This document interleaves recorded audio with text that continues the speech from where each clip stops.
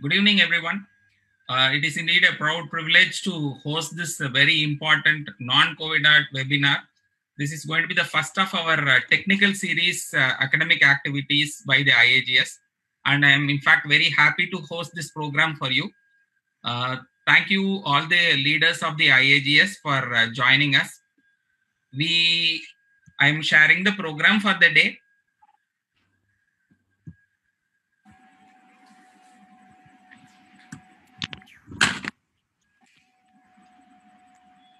So, warm welcome from the IAGS.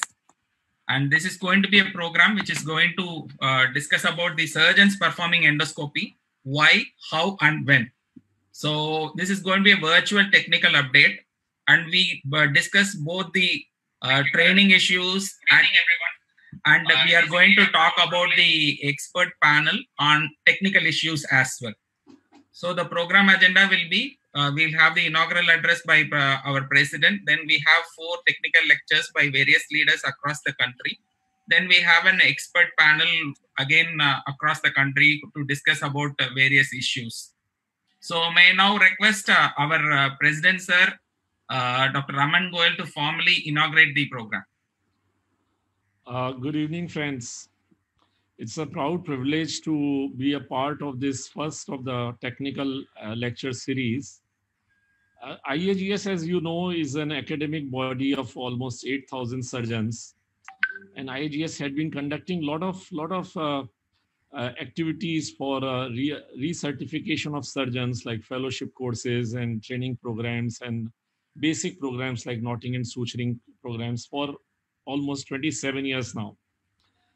And this is because of the confidence that surgeons have placed in this body, that this has grown the only democratically elected leadership among all the minimal access surgery groups in the country. Once the COVID hit our country, we quickly decided that we will change ourselves into a service organization. And we started providing service to our friends, physicians, nurses, and ward assistants through a IAGS COVID task force, which is headed by our trustee, Dr. Subhash Khanna, who is also part of the panel today. And through that, we have supported medical colleges and the government hospitals across the country. We have been able to raise a large corpus, and we are expecting that by the time this COVID is over, we will be distributing somewhere around 1 crore rupees of PPEs and other equipment, like even body bags and these are all going to government hospitals who are directly fighting the COVID battle. So this was one activity, and we were the first to start the COVID webinars. As early as 3rd of April, we held the first webinar, and we held 10 webinars and finished them somewhere around 3rd of May. Now, after that, we realized that there is a need for sharing these digital platforms are great to spread education and start academic activities. So what we are doing is that we have developed all online courses. So most of you know about eFIAGES. Our eFIAGES is going to start online by the end of June. Then endoscopic eFIAGES is starting somewhere around 15th of June. And the advanced laparoscopic surgery programs, the falls, will start somewhere about 15th of July. So this is the schedule. The lectures are being recorded, and this will be a one of its kind training program, which will be like a hybrid program. So we will have the didactic lectures through the online program, and hands-on training will be given before the national conference, which will be in Coimbatore this year, with Dr. Ishwar Murthy, who is secretary of IAGS and also organizing secretary of the national conference in Coimbatore. So I think this will give enough training program, and the examination and viva as it is done will be done at Coimbatore for the participants. So I think all those surgeons who are today joined this webinar can make a note of it and can reach out to any one of us. I'm privileged to have a team of very dedicated, very dynamic people around me, and that is who are helping me pushing me to increase more, have more and more activities. And also the advantage of being a president of IAGS is that I have support of so many senior academicians across the country, like Professor Krishna Rao, who is our very senior advisor, Dr. G.V. Rao, who does so many GI work, and other people from around the country.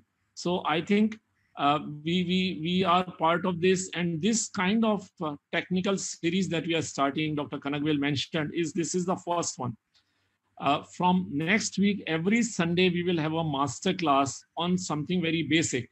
So we'll have a master class on gallbladder disease, which will be a 3-hour master class on next Sunday. And every Sunday, there'll be a master class on a basic surgical procedure or basic endoscopic procedure, which will be 3-hour class from A to Z, discussion and question answers.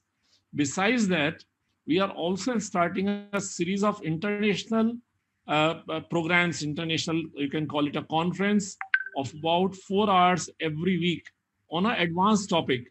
So the first one will be on a colorectal surgeon, and where we will have surgeons from across the world, and this will be on a working day in the evening between 4 to 8. So the idea is that you, as you are at home, you get to have this information. I do not foresee the lockdown getting much eased out in next few months. So I believe we will have time at hand. All of us will have time at hand, and it's a good opportunity to learn. Of course, you must remain healthy and safe, which is the basic requirement. And the biggest safety is by social distancing and by hand hygiene. That message must go in every activity that we do in life, because every time one person takes it more seriously, one life is saved on that day. So I think with this, I wish to close my address, and I want Dr. Kanagvel to start this program. Thank you, sir. Thank you for your inaugural address, and thank you for sharing the information. What are the programs proposed for IAGS? Now we move on to the next agenda. May I now request Dr. Govindraj, Vice President of the South Zone of the IAGS, to start his. Govindraj sir is the chairman of the GVN Group of Hospitals, Tiruchirappalli, and he is the one who has been mentored by Dr. Krishna Rao towards endoscopy. And in fact, before the systematic courses came, he already had many courses running on single theme conferences almost every year. And we request Dr. Govindraj to share his views why surgeons should do endoscopy. Govindraj sir, over to you. You can start sharing now. Thank you, Kanagvel. It is so nice to see everybody in this platform. It's wonderful. And first, all my, I should say, my thanks to my guru, my mentor, my guide, Professor BKR sir, who is also today in the same platform, and to the senior endoscopists of the country, Professor G.V. Rao, and all my fellow EC members of the IAGS, and of course the president and the secretary. This is a wonderful platform in which we are talking today, and the purpose of this talk is why surgeons should do endoscopy. And if I am to be asked why surgeons should not do endoscopy, that is the way it should be, the question should be, because the endoscopy started with the surgeons, and I still feel it is still continuing with the surgeons. Of course, it is not we are competing with somebody for the endoscopy. It is almost a hand in glove or in synchrony. We work with endoscopy with all the other departments which are doing endoscopy also. And these are the few salient points which I thought should be told why surgeons should be doing endoscopy. The most commonly, all the surgical procedures, treatment are basically done by surgeons. And so I feel that still surgeons should be the person who should be initiating the art of the endoscopy, particularly for the diagnosis or for the treatment part, whichever it is. So surgeons have a right to do endoscopy in this way. And they help in better understanding of the disease and the treatment, because you are more practically involved from inside this the patient. So I feel that surgeons definitely understand the disease more and when they are doing that endoscopy, and particularly when they are treating the patient, it is more useful for them if they have done the endoscopy. And as you learn through your surgical curriculum, and anatomy is the most important thing which a surgeon should be knowing. So basically, when endoscopy is going to be taught, you know the anatomy very well. And I have seen for that itself, when a surgeon does an endoscopy or therapeutic procedure, how confident he is and how fearlessness, that is the most important thing I see, fearlessness towards blood. And this, if anyone had been to most of any of the live workshops, you can see how fearless when a surgeon does an endoscopy, and how it is towards the blood. He looks at the blood because almost day in and day out he has been handling blood. And when the blood is magnified in the endoscopic image, probably it is magnified more than 10 times, it gives a kind of an alarming kind of a phobia for most of the people. But I don't feel any of the surgeons have that phobic idea towards the blood. And technically, I feel most of the surgeons doing the same procedure which they have done surgically, either an open or a laparoscopy, it is easy for them to convert into an endoscopic method rather than it is for a different person who has never done it either open or laparoscopically. And most of the time, even though now the endoscopy is very much advancing, most of the time, any complication that happens in endoscopy is being treated by a surgeon. So surgeon has a very good right to do the endoscopy himself. And these are the few salient features we have to add here, because it might be a repetition. I just want to touch through it because Professor BKR sir is going to talk on the history of endoscopy. These are 3 periods of endoscopy: the rigid period, the semi-flexible period, and the fiber optic period. These are the 3 periods. If you look into these 3 periods from the development of the endoscopy, in all these 3 periods, surgeons have been the important people in developing the endoscopy. These are the surgeons who have been in the evolution of endoscopy. To name a few, like Philip Bossini, I think he's called the father of the world endoscopy because he is a urologist who developed the first design of an endoscope. And Kussmaul, he's another surgeon who removed a foreign body. And I think if anybody knows an endoscopy fiber optic, he cannot forget Basil Histrovich. He's a South African surgeon who moved to US later, and he developed the endoscopy. And in that way, if you're going to talk about Professor Nitz, he was one of the important persons who developed the art of rigid endoscopy for urology, and particularly the ERCP was developed by McCune in 1968. He was another surgeon. And in today's era, in which we live and in which we have Professor BKR, we are very proud to say Nip Sohendra, who's an Indonesian surgeon who moved from Indonesia to Germany. He's one of the called the fathers of ERCP. He developed a lot of things in ERCP, and of course, he's one of the pioneering experts who developed these sclerosing agents for the bleeding gastric ulcers. And Professor BKR, when I used to hear from him, because how he and Professor Nip Sohendra used to work in Hamburg in the early 70s and the late 60s. That's what he used to tell to me when he was telling about, and that's the time, and he sowed the seeds of endoscopy into me. And these are the surgeons, few people very important in the history, or particularly who did the first PEG, and that was Gardner, and suppose the colonic polypectomy, that was Shinya from Japan, and SEMS. Nowadays, SEMS stents has completely revolutionized the art of endoscopy. This was initially done by a Japanese surgeon, Itabashi, and these are the milestones in the evolution of endoscopy which have been contributed by surgeons. And here I have to mention, after mentioning all these, our own father of modern endoscopy is Professor BKR. And he used to tell to me when he came late 60s to India, there are people who are criticizing him that he was doing something with a rice tube. And that's how he started the art of endoscopy in India. And today he's among with us to tell how, from his own mouth, how he had developed the art of endoscopy in India. And when this endoscopy has been so critical in a surgical practice, surgeons, they perform endoscopy both preoperatively, intraoperatively, and postoperatively. For example, preoperatively, it is very useful for the diagnosis, for the planning of the surgery, and nutritional support.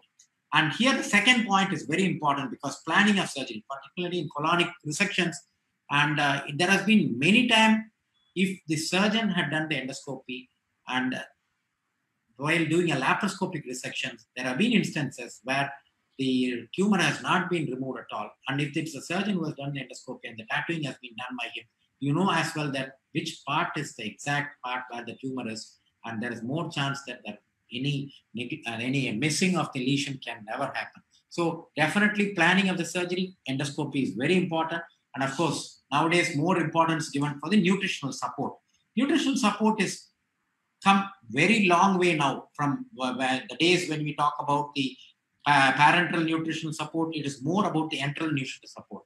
When you talk about the enteral nutritional support, definitely endoscopy plays a major role, whether you are going to place just a nasogastric tube or you're going to put a peg, whatever it is, endoscopy plays an important role in adding to the nutritional support of the patient, preparing him for the patient, either preoperatively or postoperatively.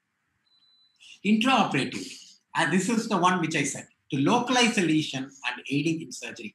And now there are a lot of hybrid surgeries which are coming up. If you are a laparoscopic surgeon and if you want to do a basic of endoscopy, but you don't have the real the knack of doing highly advanced therapeutic endoscopy, you can do hybrid where you can do a laparoscopy and an endoscopy. You can, for example, CALP. CALP is a colonoscopic assisted colonic resections, where laparoscopic resection is being aided by laparoscopy and colonoscopy. If you have a right-sided lesion in the colon, where you can put a colonoscope, you can do a colonic resection of the entire tumor with the help of the laparoscopy also. This is called the CALP there, or which is called the hybrid surgery. And this way, there are a lot of hybrid surgeries which are evolving now. For example, if you have a lesion just in the stomach, you can put an endoscope, and at the same time, you can put a laparoscope, and then you can completely remove the cyst with the help of an endoscope. If you are not confident to do a full thickness resection, your laparoscope helps. So, what I mean to say is, even if you are not a very highly sophisticated endoscopist, with the help of a laparoscopy, you can do a hybrid procedure, you can complete the procedure. So, definitely intraoperatively, particularly for laparoscopic surgeon, endoscopy is definitely useful to make an average endoscopist into a highly developed and lapro-endoscopist. And particularly when you do a bariatric surgery or any reconstructive surgery or an esophageal myotomy, endoscopy is done per-operatively to check for leaks. And this has been very useful nowadays to check the leak endoscopically immediately during the procedure itself. And coming to the post-operative period, this is where endoscopy has completely revolutionized the post-operative complications of the newer advances of surgery, particularly the bariatric surgery.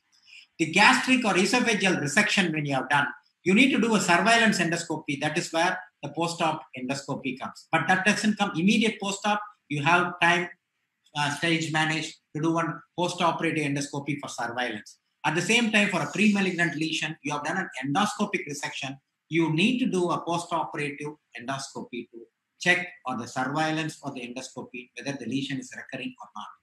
And the third point is the most important point, which I'm saying now, is particularly in bariatric leak or major surgical resections where you have done an anastomosis, that is laparoscopic anastomosis has done, and you develop a leak in the post-operative period. If you know the art of placing a stent, or if you know the art of endoscopic suturing, then your life is so easy, because there have been mortality which has been reduced after this endoscopic stenting has come into vogue now. And particularly the bariatric surgery, when we started in 2001 and before that, the mortality in the post-operative leak was almost more than 50 to 60%. That has been reduced because of this endoscopic stenting in the post-operative period from 50 to 60%, almost less than 10%. This is a wonderful achievement which has been helped by endoscopy. Definitely, if you are a surgeon who have done the surgery and if you are able to do the same endoscopic stenting, there ends the story. And now I'm coming to a few of the last slides, because this is the now in the art of endoscopy. Third space endoscopy. What do you mean by third space endoscopy? The first space is the lumen, the second space is the peritoneal space, and of course, the third space or the submucosal space is the third space endoscopy. From open surgeries, you have traveled to laparoscopic surgery, which has been a little bit transformed into robotic surgery. From robotic surgery, now we have come to the third space endoscopy. I think Professor GV will be elaborating on the third space endoscopy. It has completely revolutionized in the way in which you have been handling most of the upper GI symptoms by doing a third space endoscopy, particularly the poem, which found a way into the third space endoscopy, has revolutionized. And now I think most of the lesions are now being done in the third space endoscopy, particularly for the eSophagus, which are benign lesions, and for a little bit part of the stomach, which are benign lesions. And third space endoscopy, if you can master that art, definitely that learning curve, we are going to talk about the learning curve. If you can master that art of the third space endoscopy, you will become a full-fledged surgeon where you do laparoscopy, endoscopy, and of course, third space endoscopy. And with this, I will conclude with the last slide in that. It is not the strongest of the species that survives, nor the most intelligent that survives. It is the one that is more adaptable to change is going to survive. Thank you so much. And I should thank IAGS for starting this program. Thank you so much. Thank you, Dr. Govindraj, sir. There have been few questions coming up. I think I will take the questions at the end of all the talks so that some overlap of questions are also there. Now, I take the privilege of introducing our secretary, Dr. Ishwarmurthy sir. Ishwarmurthy sir is our dynamic Ishwarmurthy sir is our dynamic secretary of the National IAGS, and he is an ardent endoscopy trainer of trainers. In fact, he has traveled across the country to impart endoscopy education to surgeons, and he runs and has run many fellowship programs and non-fellowship endoscopy training programs. He firmly believes endoscopy should be part of the surgeon's armamentarium, and he has the mission to impart endoscopy education to the entire surgical community and fraternity. He is the chairman of the Lotus Hospital, and he heads the minimally invasive surgery department as well in that hospital. Over to you, Ishwar sir. You can start sharing your PowerPoint. Please unmute Ishwarmurthy sir, please. Yes, sir. We are able to see your screen, sir. Please start. Can you hear me? Very well, sir. Please go ahead.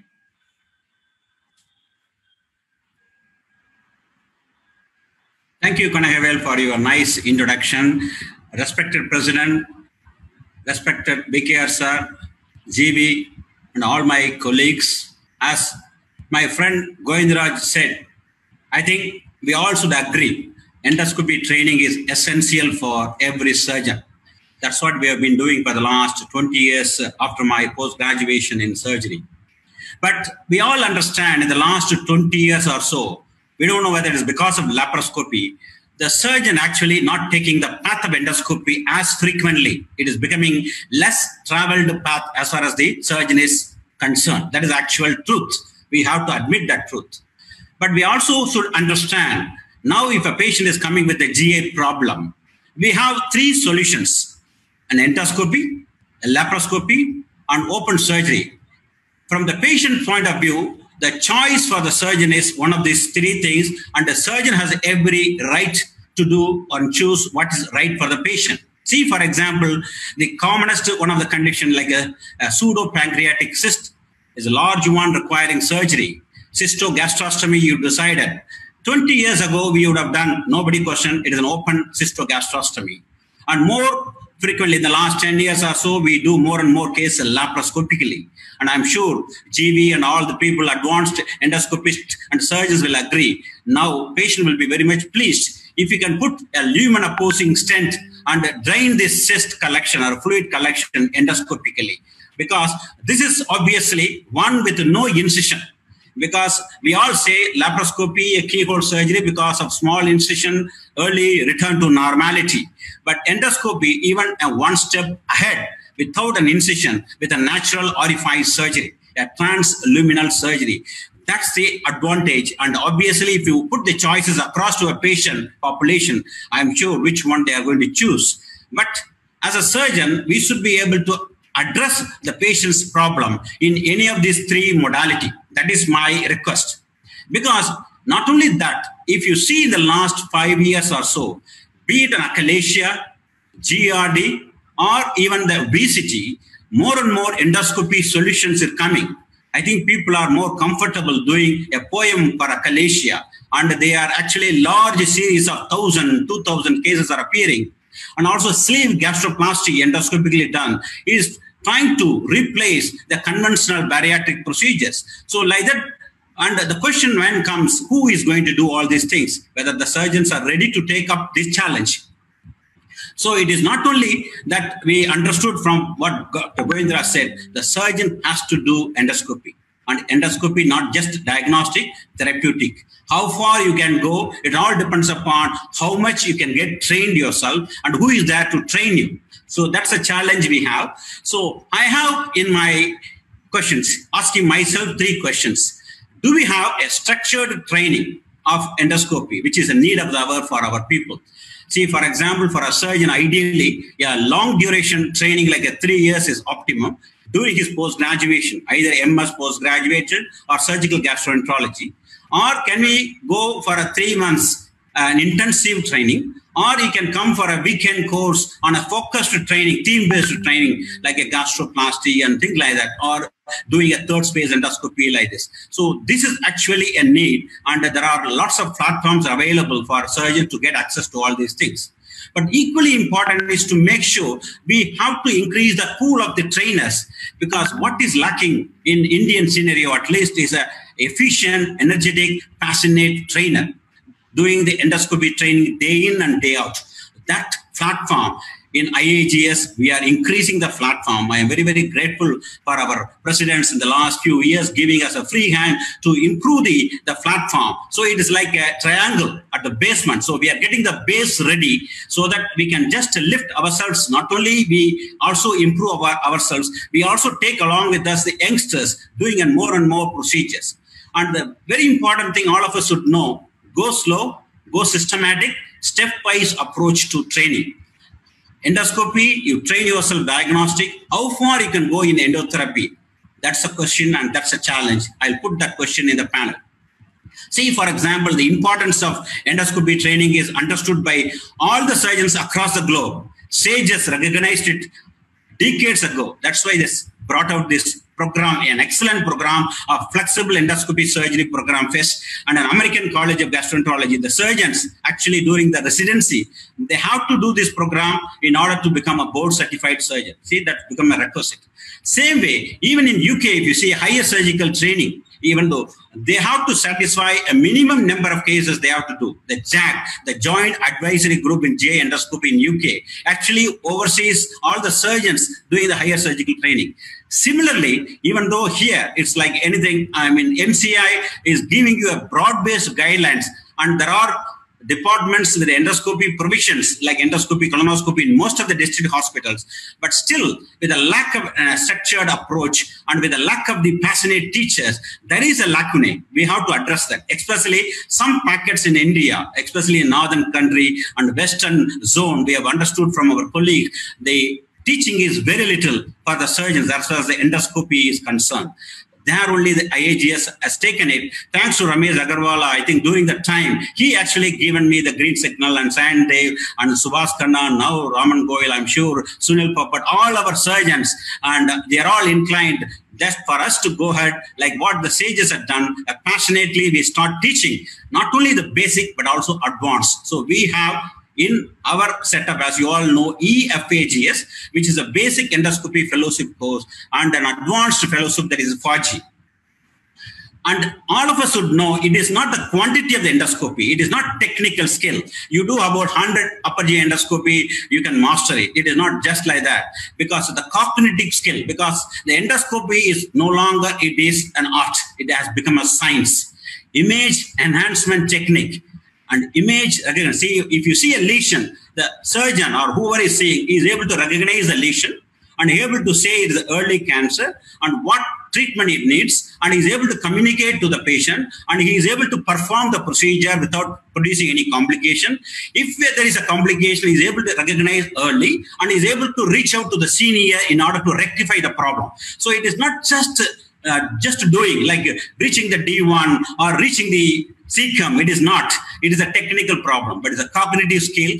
That's where the structured training gives. And we have a systematic modules developed over a period of hard work, and actually supervised by our Professor Krishna Rao sir has meticulously has gone through the modules several times. Now it has become like a well-oiled machine. It's going on 30 lecture modules. When to do, when not to do, what sedation to give, what is the indication when you see a patient, what to do. All the stepwise, we have all the things. Not only that, we have a very good assessment module also with MCQ, practicals, and everything has been going on. But of course, the COVID has given a little jerk in our training program. But as you all know, there are lots of modules. It is not you have a patient in the couch, you do a live case, and the resident or your trainee is just seeing is doing it. It is a live human. That is not always possible in the present era. We have to use the dry lab, wet lab, and the animal lab. Various avenues are there to get the training. So that's, we have to use it effectively. And whenever I do conduct the program, I know the surgeon, because of his good hand, eye, and foot coordination, because I've done training of surgeons, physicians, even non-surgeons, people in IMA, ASI, various platforms they have done. And I can tell you in my heart, it comes from my heart, that I can train every surgeon in the shortest span of time. I can't quantitate, but it is possible because the surgeons easy understanding of the anatomy, and his good knowledge of the background GI disorder, and his ability to see everything through the CT scan, through the laparoscopy. Endoscopy is an extended skill of laparoscopy. So it's very, very easy. And also there are lots of simulation, like this simulation for upper GI scope, and also for the colonoscopy, we have a simulation. And thanks to Gani and also GSL, like that, there are various, like a GMAST, we have in Mumbai, we have a virtual endoscopy platform, wherein if you spend about 10 hours or so, you get so hand-eye coordination becomes a habit. And also there are lots of simulation of interventional procedures, because I can't give the endoscopy when actually there is a bleeding is happening to my trainee. So he has to have a simulation where he has to do 20 or 30 times to see what band to apply, how to apply a band, how to apply the suction, when to release the suction, what happens if the suction is released too soon. All those technical things he learns in this hard way. Then only he goes to the real patient. In other words, you do every case virtually 100 times before you do one case real time. That is the word we are going to live. And also for a like a tactile feedback, and also endo ultrasound, EC animal model is a good thing we can rely on. And also all this conventional wisdom, like having all the company people coming and teaching you how to disinfect, maintain the scope, involve everybody, like a round table, nothing like a ward rounds, nothing like a round like that. So it gives the confidence to everybody. Yes, I can do it. I can teach my nurses. And also you have to make sure the surgeons, it is not the next case you will do. Every surgeon has to see at least about 100 cases he has to watch from behind the shoulder, or watch various videos in the YouTube. Then allow them to assist, like one portion, just intubation alone today, or up to the sigmoid colon today, then transverse colon, then reducing a loop, like that. Then he reaches the CCOM after a struggle, after 25 cases.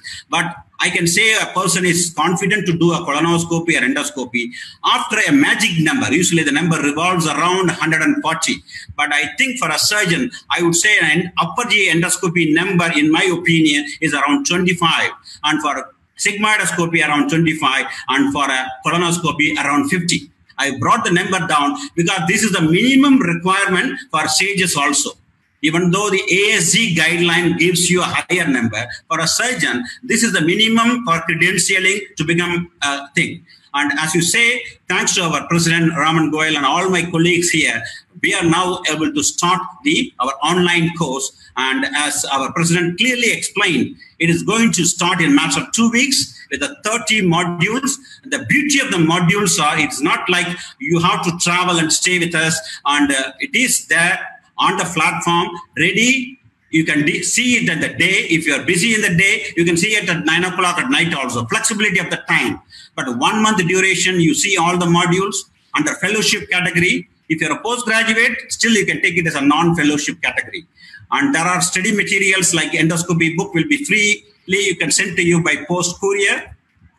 And I'm sure with these modules, which are designed in such a way that you can learn to speak the language of every endoscopist you're going to see. All the masters you're going to see in this module, like Dr. Goindra, Satyapriya, Kandi Bhaskar Rao, Subhas Karnasa, Sunil Papa, everybody will be there to take each and every step, and we are going to have several panel discussion. We are going to show you all the live cases also, recorded live, so that all the tricks of the trade you know. And if you have an access to endoscopy in your own unit, nearby unit, continue and maintain your logbook. And when you come to the conference, for example, that time, then we'll do an assessment, we'll demonstrate more cases, give you some hands-on experience also.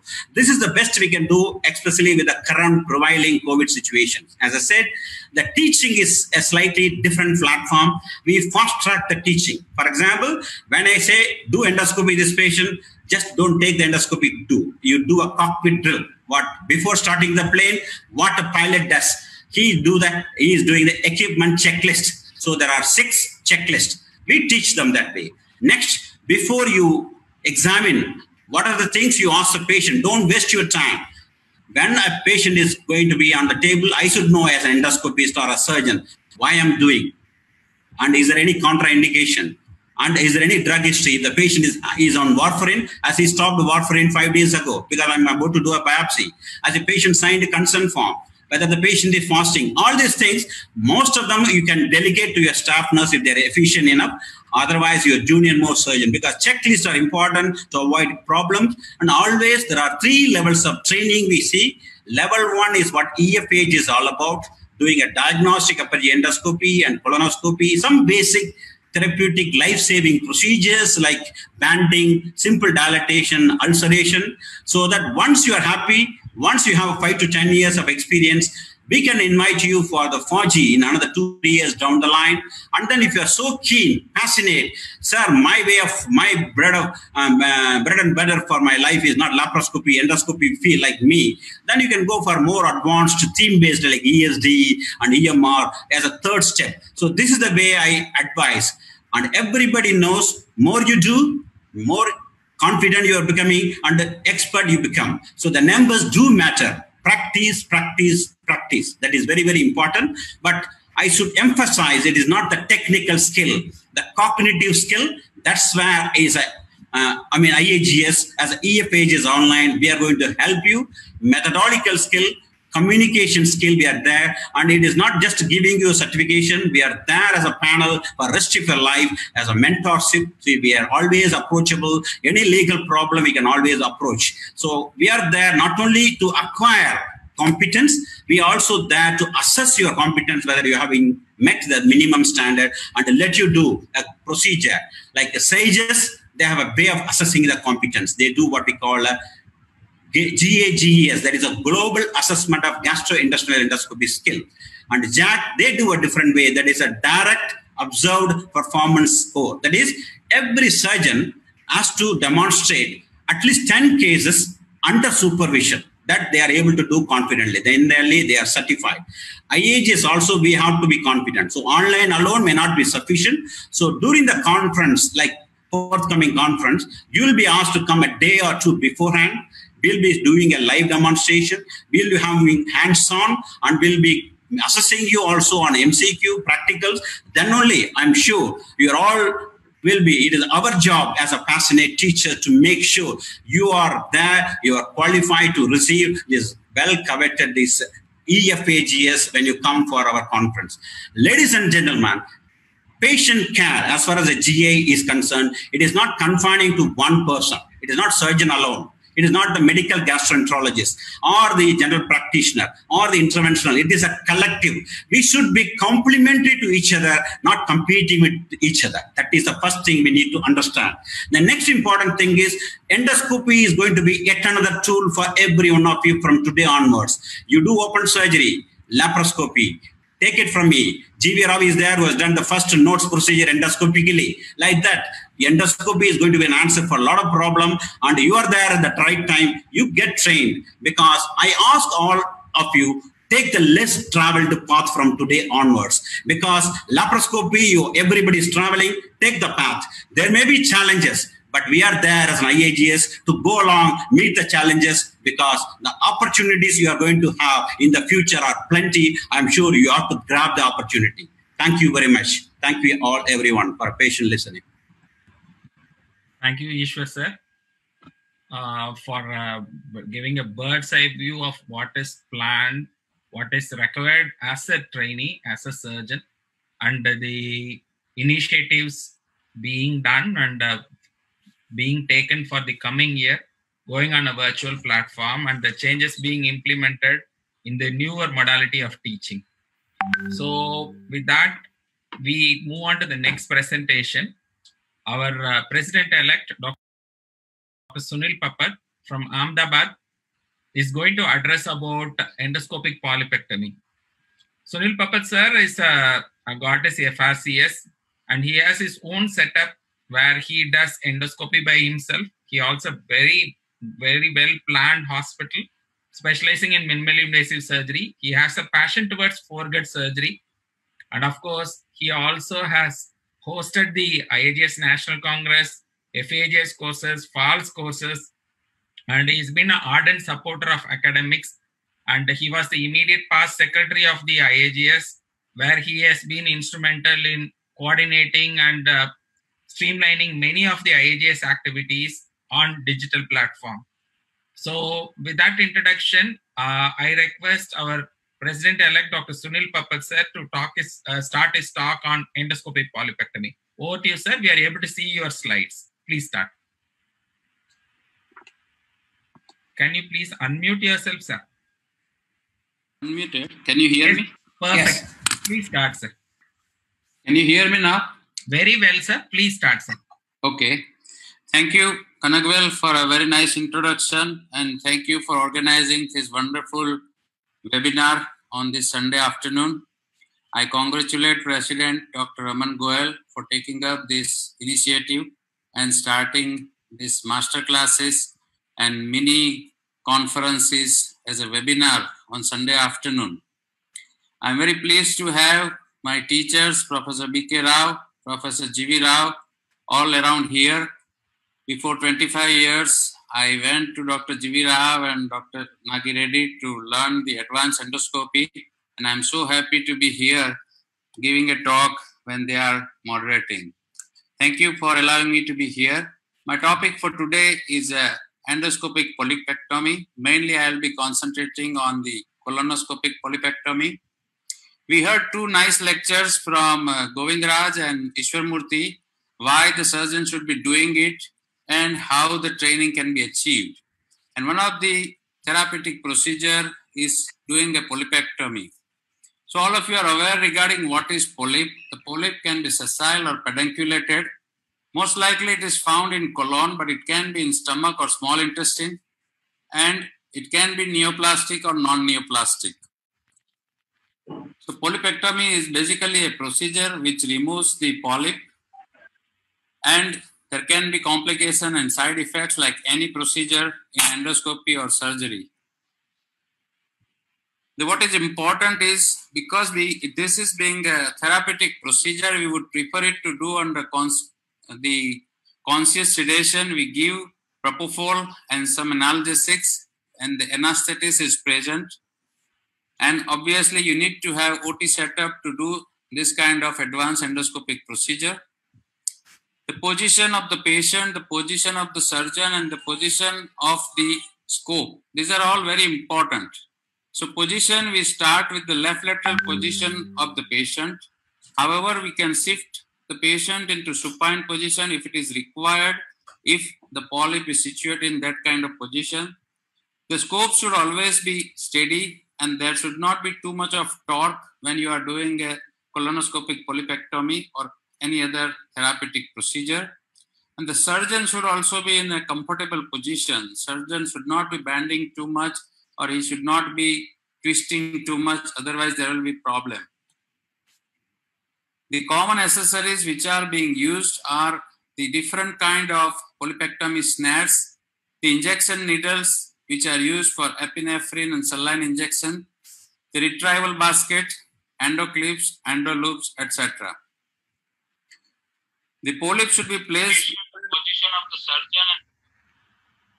Preferably, polyp should be placed at 5 or 6 o'clock position or any other comfortable position where the surgeon can see the polyp and the stalk and go around it nicely. Change the position if required and keep polyp at a short distance from the tip of the endoscope. We prefer to use submucosal epinephrine injection where we use a diluted epinephrine with methylene blue and saline. The needle is inserted. We use a 23G needle for injection, submucosal injection, and we lift up the polyp. Then we use the snare to do the snaring. So the advancement of the snare over the polyp using up and down control and torque as snare is slowly tightened. Aspirate extra air to reduce the colonic wall tension and maximize the tissue capture. However, do keep and maintain the lumen. Tenting of the polyp to direct diathermy away from the muscle layer, and which will lessen the risk of the transmural burns. So ensure safe tissue capture by moving the snare catheter back and forth, and there should be free movement of the snare with the polyp inside. If you are concerned that you have taken the muscularis propria, then you release and recapture the polyp. And after snaring, aim to keep the polyp in the center of the lumen to limit the thermal destruction of the adjacent tissue. Once you have hold the polyp, keep it in the center of the lumen so that you don't accidentally burn the colonic wall. Transaction should be controlled and it should not be a jerky transaction, otherwise there are increased chances of bleeding. And do not apply too much of cautery, otherwise also there are more chances of cautery-induced perforation. So I'll show you a case of colonoscopic polypectomy in a left colon. This is a polyp size of about 2 to 3 centimeter size. You can see very red looking polyp, and there is a long stalk. The position of polyp is little difficult as there is a fold coming, and just beyond the fold the polyp is lying. So we inject in the stalk. First of all, we identify, position the polyp, and then we inject in the stalk. And now with the snare, we go all around the polyp and try to hold the stalk as near to the polyp as possible. So we have gone around the polyp, as you can see. Now we will shorten the snare so that it snugly fits the stalk. Now you can see it is snugly fitting the stalk and we are quite away from the colonic wall. You can see nicely. So once that is done, see, you can see we are quite away from the colonic wall. Once that is done, we start doing the polypectomy. We apply the blended cut current and do step-by-step cutting with coagulation.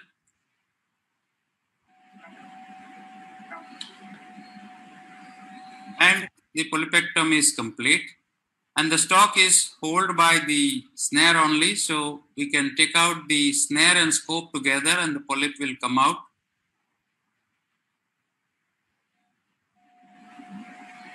If there is a problem in holding the polyp, then we can use the Rothman's basket to bring out the polyp.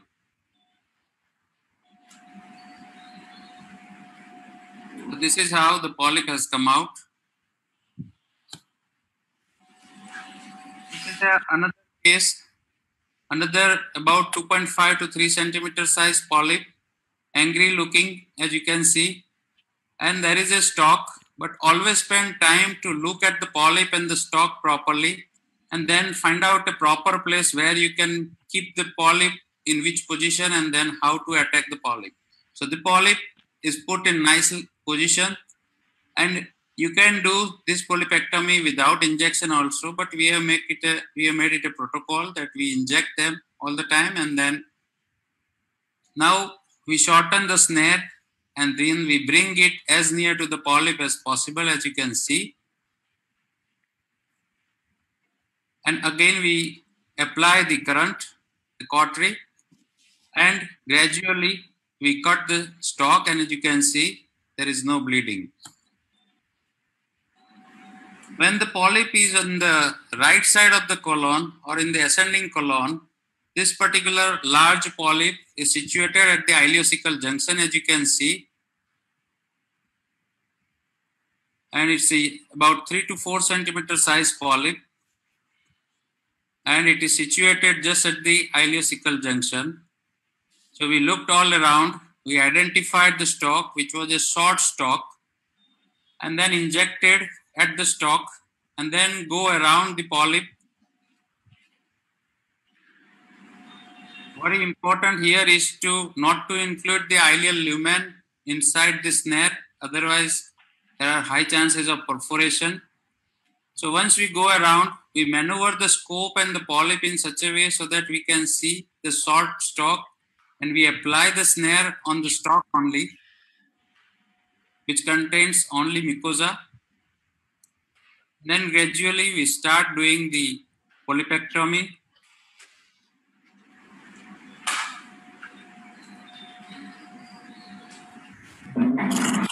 As we start cutting, because of the reduced blood supply, you will see that the polyp has become darker and more cyanosed.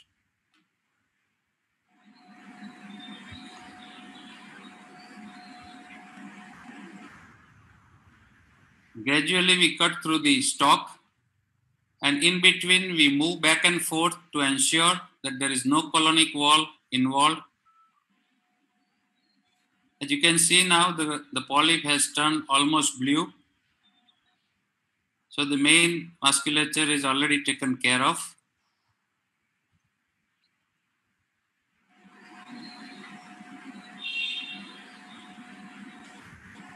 It is important to have patience and not rush through the cutting, otherwise there are high chances of bleeding or perforation. And once that is done, you can see the base of the polyp where it was, and it is nicely cut and there is no bleeding. Polyp, when it is more than 2 centimeter size, there is increased chance of bleeding because of the vascularity, increased risk of perforation. It may take longer time to resect. When the polyp is covering more than 1/3 of the circumference of the colonic wall, they are more difficult to remove endoscopically. So one needs to have proper training and proper technical skills and knowledge. When the polyps are behind the folds, they are difficult to resect due to their location. Injection of the far side of the polyp should be done first, followed by the near side. The snare may then be more easily placed, and the retroflexion sometimes may be required. When the polyp is near the distal, it is difficult because the retroflexion of the scope may be required. In some cases, we may need to use a gastroscope. And because of the squamous epithelium is nearby, it may be more vascular and more sensitive, so patient may feel pain. So one has to be very careful when you are taking out a polyp just at the anorectal junction or at the lower end of the rectum. Also in periappendiceal polyps, they are quite rare, but they may extend through the appendicular orifice into the appendix. One has to be careful and examine properly. That mucosa, the periappendiceal mucosa, does not elevate well when you inject the submucosal injection. The involvement of greater than 50% of the appendiceal orificial circumference is a relative contraindication to endoscopic removal. Surgery is better and safer in that situation. When you have multiple polyps, it may be difficult to retrieve all the polyps and may be requiring multiple endoscopies. Location of each polyp may be critical if there may be advanced dysplasia is found. Accurate labeling is important for the site of the polyp. Removing polyps in the cecum first and followed by additional polypectomies in distal colon may increase the risk of cecal perforation. So one has to see first all the polyps and then plan the endoscopic polypectomy. If there are too many polyps, we may have to do in staging. What are the common complications? The bleeding is one of the most common complications. The bleeding can occur immediately or it can be delayed. It can be reactionary bleeding or it can be secondary bleeding. Immediate post-polypectomy bleeding is recorded in up to 4% of the polypectomies. It is more common with large pedunculated polyps or polyps in the rectum bleed more frequently during or after polypectomy due to increased vascular supply. Immediate bleeding more common when using cutting currents. Delayed bleeding more common with pure coagulation currents. Bleeding is more common after piecemeal resection or EMR. Prevention of bleeding. How can we prevent the bleeding? The submucosal epinephrine injection is one option and very good option. We can also use an envelope if there is a very vascular polyp with a long stalk, which I just showed you. Or you can use a clip placement, but it is better to use envelope rather than clip. Clip is better for controlling the bleeding. So how to control the bleeding after polypectomy? First and foremost is the hemoclips. Second is envelope if you have a bleeding stalk, or if it's a sessile area, you can use the injection and some tamponade. Or you can use sometimes APC or even gold probe or coagulation forceps. There is a situation called post-polypectomy syndrome, which is also known as transmural burn syndrome, where the thermal energy administered during snare electrocoagulation extends into muscularis propria. It causes necrosis of the muscle fiber and local peritonitis without full perforation. It can occur in up to 2% of polypectomies and more frequent in ascending colon with excessive air. Symptoms can be abdominal pain 1 to 4 days after polypectomy, with or without fever, leukocytosis, and signs of peritonism.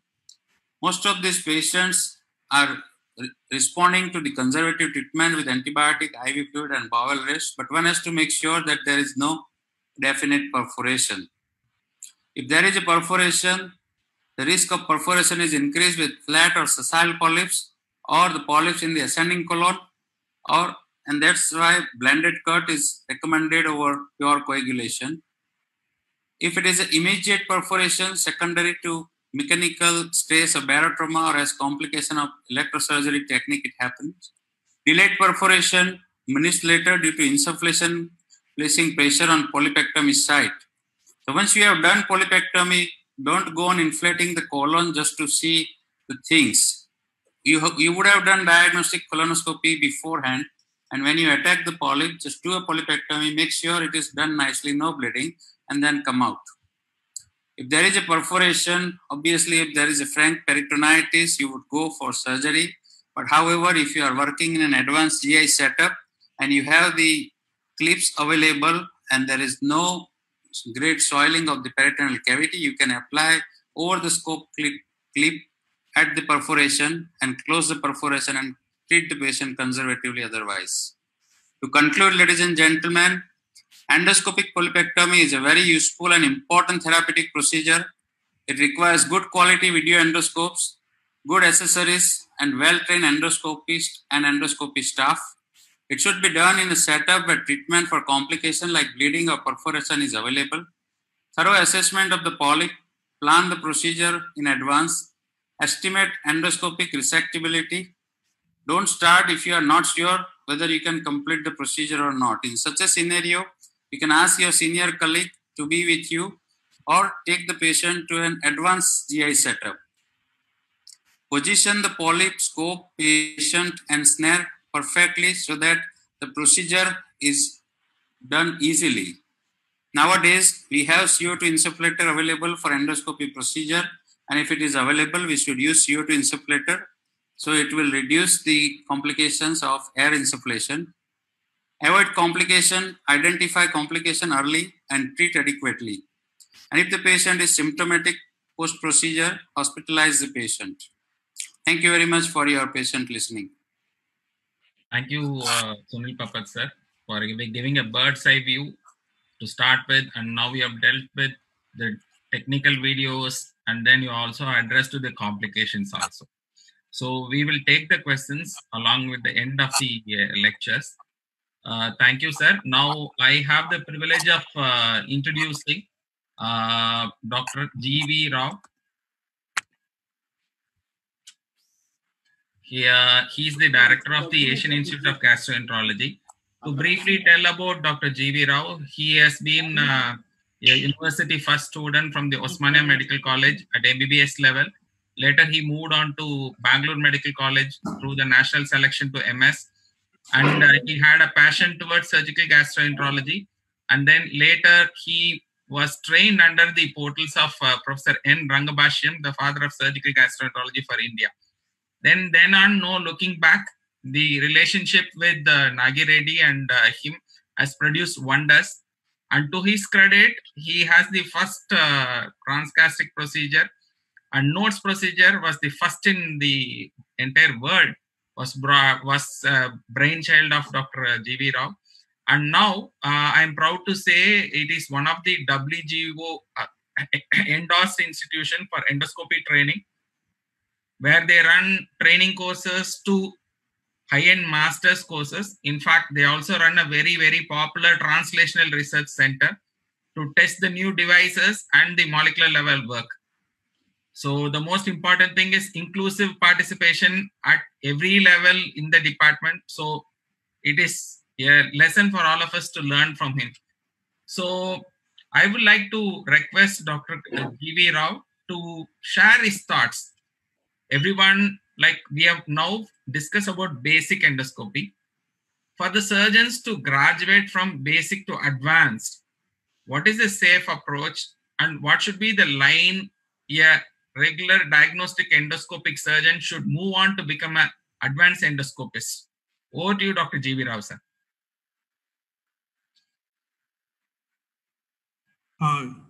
Good evening. At the outset, let me thank the entire executive of the IAGS for the honor of giving the space, the screen space in this webinar. And also I acknowledge the presence of Dr. Krishna Rao, actually, who has been the mentor of a lot of endoscopies across the country. Endoscopy has evolved from a simple diagnostic tool to a very, very powerful therapeutic tool. At the turn of this century, if you see this, actually, we have shown that flexible endoscopic peritoneal surgery is possible. And we showed the feasibility of doing a conventional surgical procedure through a flexible endoscope. Actually, some of you would have seen this video. Actually, this really went viral. Actually, for some of those people, youngsters who have not watched, this is an endoscopic view. We have gone from the stomach into the peritoneal cavity and used this monopolar hot biopsy forceps those days to coagulate, secure the mesoappendix, and subsequently secured the appendix at the base using an endoloop and snared the appendix and brought this appendix out of the oral cavity. Now, this has completely changed the way we look at the endoscopic as a whole, endoscopy as a tool. So what happened was, now this flexible endoscopic evolution, actually, it has we have shown that from lumen, from polypectomy to simple procedures like EMR, we've gone into the peritoneal cavity and showed a conventional open or a surgical procedure is feasible. So unfortunately, what happened was we had a sudden jump from the lumen to the peritoneal cavity without proper understanding the various technical details and without much technical expertise and without much equipment that was available those days. But again, a feasibility that an endoscope can get into the peritoneal cavity and do some surgical procedures was shown. And this has made huge impact. And since then, all the procedures that have come seems to be a spin-off of this procedure that was shown way back in 2003. And if you see all the endoscopic advances that are happening in gastroesophageal reflux disease, achalasia cardia, bariatric surgery, subepithelial tumors, and of late you're getting more and more into artificial intelligence. So you can see this, that endoscopy has evolved from a purely diagnostic tool to a very powerful therapeutic tool, but the technical management concepts evolved from surgery. We have to be very clear that all the technical management concepts have evolved from surgery. But at the same time, when we are going from this basic to advanced techniques, I personally feel some basics were overlooked. I'll show you a couple of examples. Now, we were talking about endoscopy in surgeons. Now, there are surgeons who are into pure endoscopy practice. There are surgeons who are practicing both endoscopy and surgery. Now, there is debatable whether surgeons have to do endoscopy, surgeons have to do pure endoscopy, surgeons have to do combined endoscopy surgery. Now, it all depends on where and how you're practicing and how much of time that you can spare. But as procedures are getting more and more invasive, I think basically surgeons are better equipped to do these procedures basically because they have firm, good knowledge of the basic conventional surgery or laparoscopic surgery. I can understand that surgeons who are into pure endoscopic practice, but in certain areas, I think these endoscopic surgeons would require some surgeons who are practicing conventional surgery. They need their assistance. Now, endoscopy is becoming more and more aggressive. And as I told you, endoscopy was purely a luminal thing. Purely it's confined itself to the lumen. And we had this surgery, which usually we confined ourselves to the peritoneal cavity or to the thoracic cavity. But what happened was slowly this endoscopy started moving from the lumen into the peritoneal cavity. And from surgical side, we started moving from the peritoneal cavity into the lumen. There are a lot of procedures I can quote wherein the laparoscopic surgeons are going from conventional peritoneal surgery into the luminal surgery. Now, as we are doing this surgery, doing these procedures, I think we have to understand a lot of things actually. We are doing something different from what we have been doing. Now, when we're doing these advanced endoscopic procedures, the question that I ask everybody is conventional anatomy applicable in current day endoscopic and laparoscopic practice? A simple question. See, if you ask us, any of the student, all the clinicians will claim that they know the anatomy inside out. I repeat, inside out. Anybody you ask your, third year medical student, they'll say, I know Gray's anatomy inside out. But this is a myth because the reality is Henry Gray wrote the anatomy outside in. He never wrote the anatomy inside out. So this is a lot of difference between the anatomy as we're going from outside inside and coming from inside outside. So the conventional abdominal anatomy is outside inside. This is the abdominal wall. This is the peritoneal cavity. This is the gut wall. And this is the gut lumen. Now, if you see, conventionally, we go from outside inside and from the lumen outside. Now, but the new anatomy is inside outside. Like whenever we're doing hernia surgery, we are operating from inside, going outside. Same thing happens to endoscopy when we're doing advanced procedures like POEM procedure. Give you a simple example. When you're doing a Hurler's myotomy for achalasia cardia, you're going from outside in. But when you're doing a POEM procedure, you're going from inside out. So when you're doing from inside out, a lot of things we have to know. For surgeons, it is very easy to know the anatomy because you're used to the anatomy, but people practicing gastroenterologists, it is very, very difficult to understand what is outside the lumen. All we know is that these 4 positions, 3, 6, 9, and 12 o'clock position from the endoscopic point of view, but what lies outside is very, very important. This is very, very important to know when we are doing any of these advanced procedures. See, right, when we started doing laparoscopic inguinal hernia or any of the hernias, open hernia anatomy was totally different. And we have rewritten the entire anatomy when we started laparoscopic practice from inside out. So the open surgical anatomy is totally different. The laparoscopic surgical anatomy is totally different. So we have done this. Actually, we have all gone through this. We understand this very well right now. Now, when we are doing this endoscopy also, now we have endoscopies onto the luminal side, surgeries onto the serosal side. What we require is to understand from the luminal side, outside, and also there is need to understand more and more of the different layers of the stomach and the lymphovascular planes to do this third space endoscopy, we were talking about.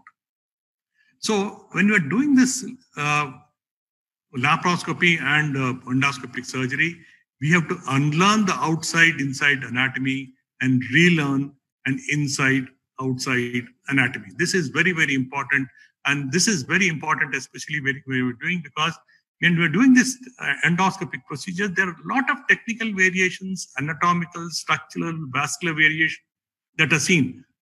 These, when you're doing laparoscopic surgery, we can identify very easily. But when you're doing endoscopic surgery and you're trying to go outside the lumen, it is very, very difficult to see what are these variations. And you should be aware of all these anatomical variations and vascular variations.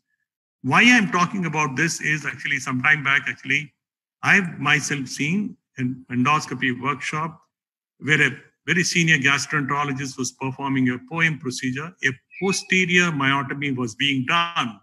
And when the myotomy was completed, the gastroenterologist says that I can see the pericardium. So unless and until we don't see the pericardium in the posterior myotomy, it's on the anterior side. So unless and until we know the anatomy properly, I don't think we should be doing this advanced procedure.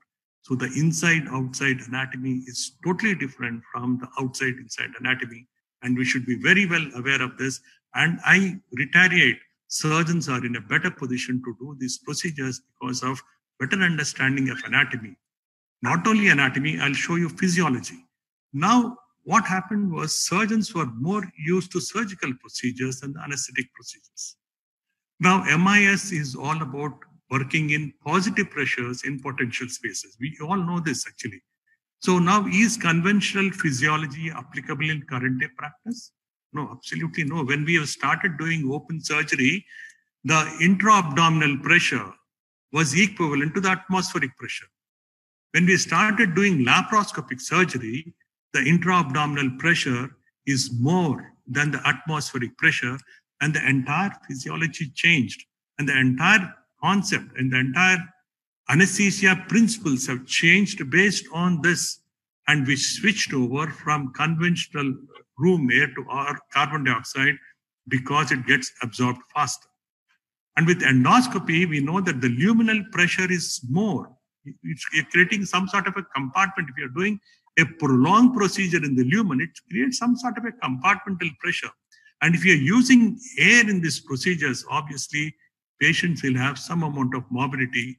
That is the reason why we are advocating to change over to carbon dioxide as much as possible whenever we are doing this advanced procedures, which take a lot of time. And when you're doing third space endoscopy, we are creating a compartment and we are insufflating gas under high pressure.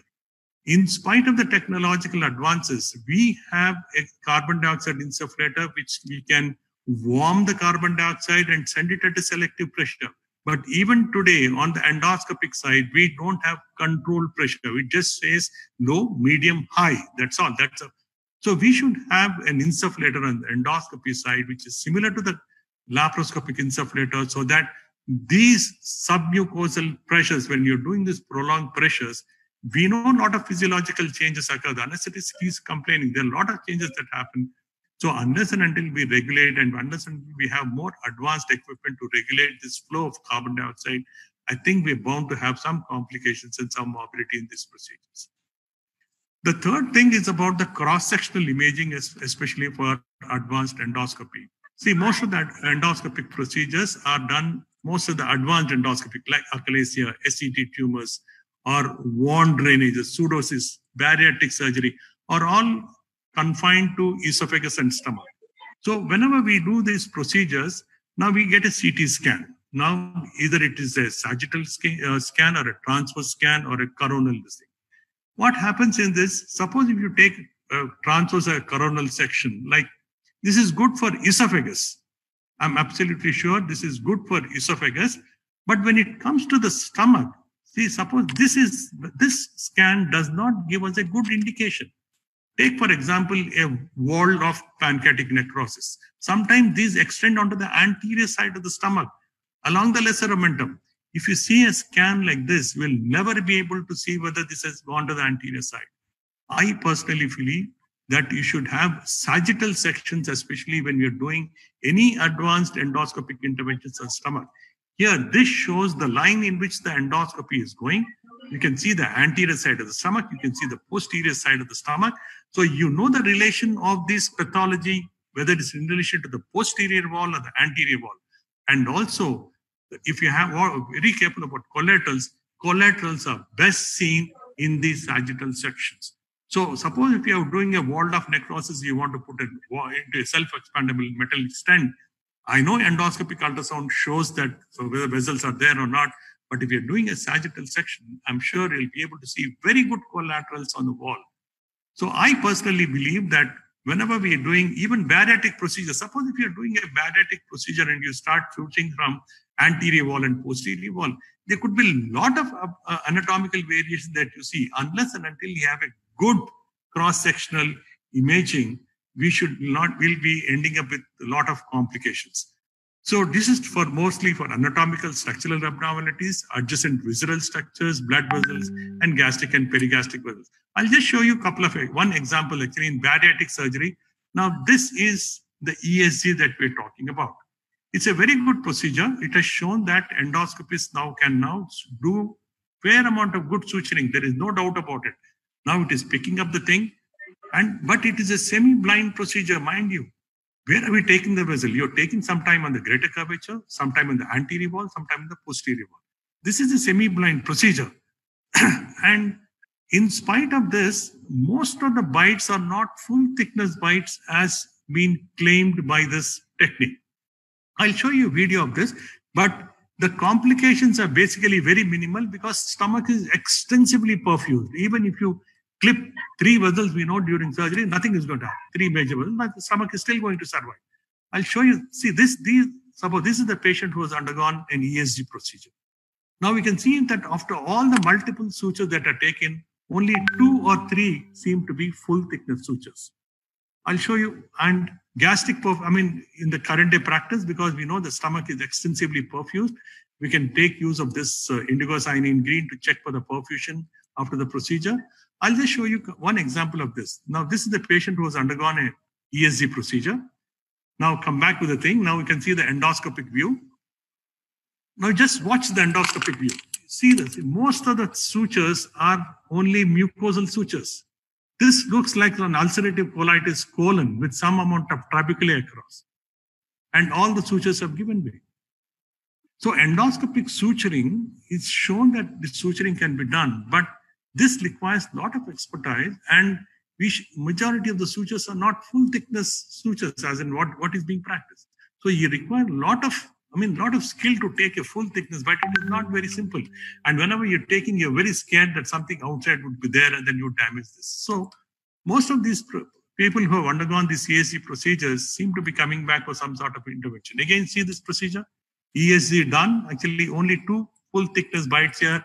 Rest of all the mucosal bites which are not going to be of any. The duodenal diversion procedure that we talk about, actually all the endoscopic procedures that have evolved, they all are based on this bariatric surgical procedure that we have developed, showed the basic science behind it, basic reason behind it doing this. And we have some endoscopic procedures which are evolving all this, and we have to wait for the long-term results of these to come. The long-term results are promising.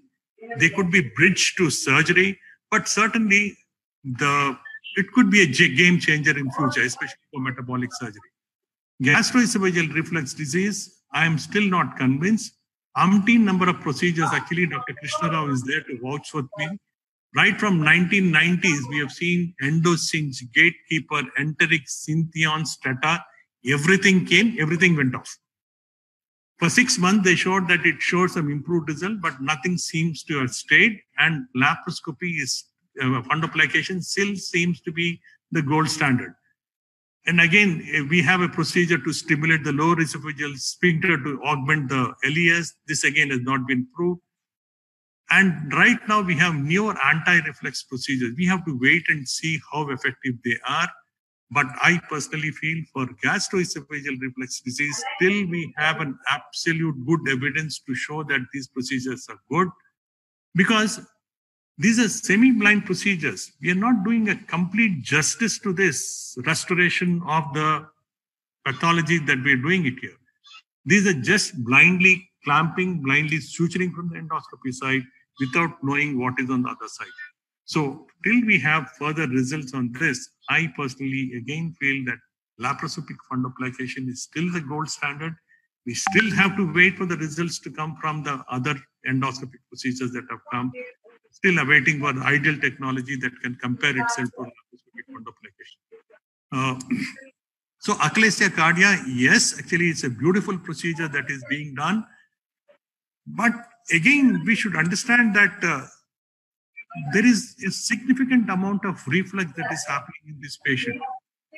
There is no way that we can see which patient will have post-operative reflux. The myotomy is phenomenal. We all agree that the myotomy can be done excellently using an endoscopic procedure. But what happens to those 30 to 40% of these patients who end up with reflux?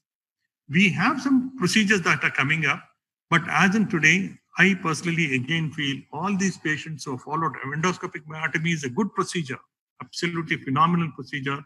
But if these patients come back with reflux, I think some sort of laparoscopic fundoplication option, some sort of a wrap should be offered to these patients so that they should not be on long-term PPIs. But it is not again necessary that all these patients go in for reflux. So reflux is one procedure that has to be kept in mind. Even a lot of gastroenterologists, surgeons who are practicing world over feel that will reflux kill POEM procedure? Initially, there was a lot of denial that there is any reflux following POEM procedure, but now people seem to be accepting it. And now we started getting some endoscopic fundoplications that are being adapted. But again, these cannot be a replacement to the laparoscopic fundoplication that we do. So we just have to wait for these results to come before we say that these procedures can be superior to endoscopic procedures. Again, an endoscopic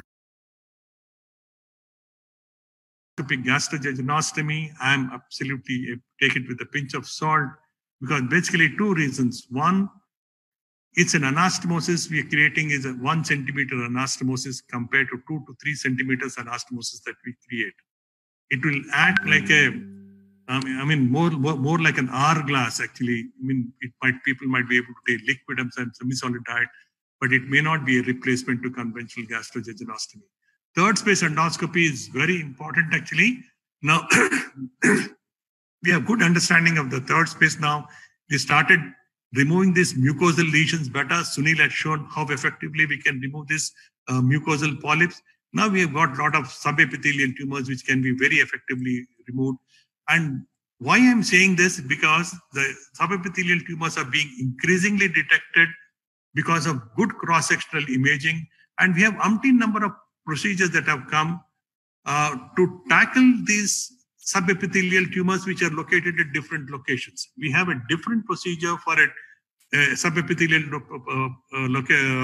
tumor that is located in different positions. It is not that we can do a one procedure for everything. I can stop at any time. Kangival, just let me know. But again, as I told you, why is surgical training important? There are a lot of procedures wherein you can do a combined endoscopy and laparoscopic procedure. It is not possible that a lot of these procedures can be done with purely endoscopic technology. So we require some laparoscopic assistance also. So there are a lot of hybrid procedures that are coming in. So the surgeons are better placed to do these procedures, like this procedure that the G-junction growth gist. Actually, you can see this. We do it under endoscopic assistant using a PEG catheter through which we go into this procedure. And again, full thickness tumors like this, you can resect them endoscopically or laparoscopically, but the suturing has to be done laparoscopically. Obviously, after you've done a full thickness resection, I don't think you should be able to do this. But there's one procedure that is very, very important actually that I keep showing, like this procedure. It is called a NEAT procedure, especially early gastric cancers.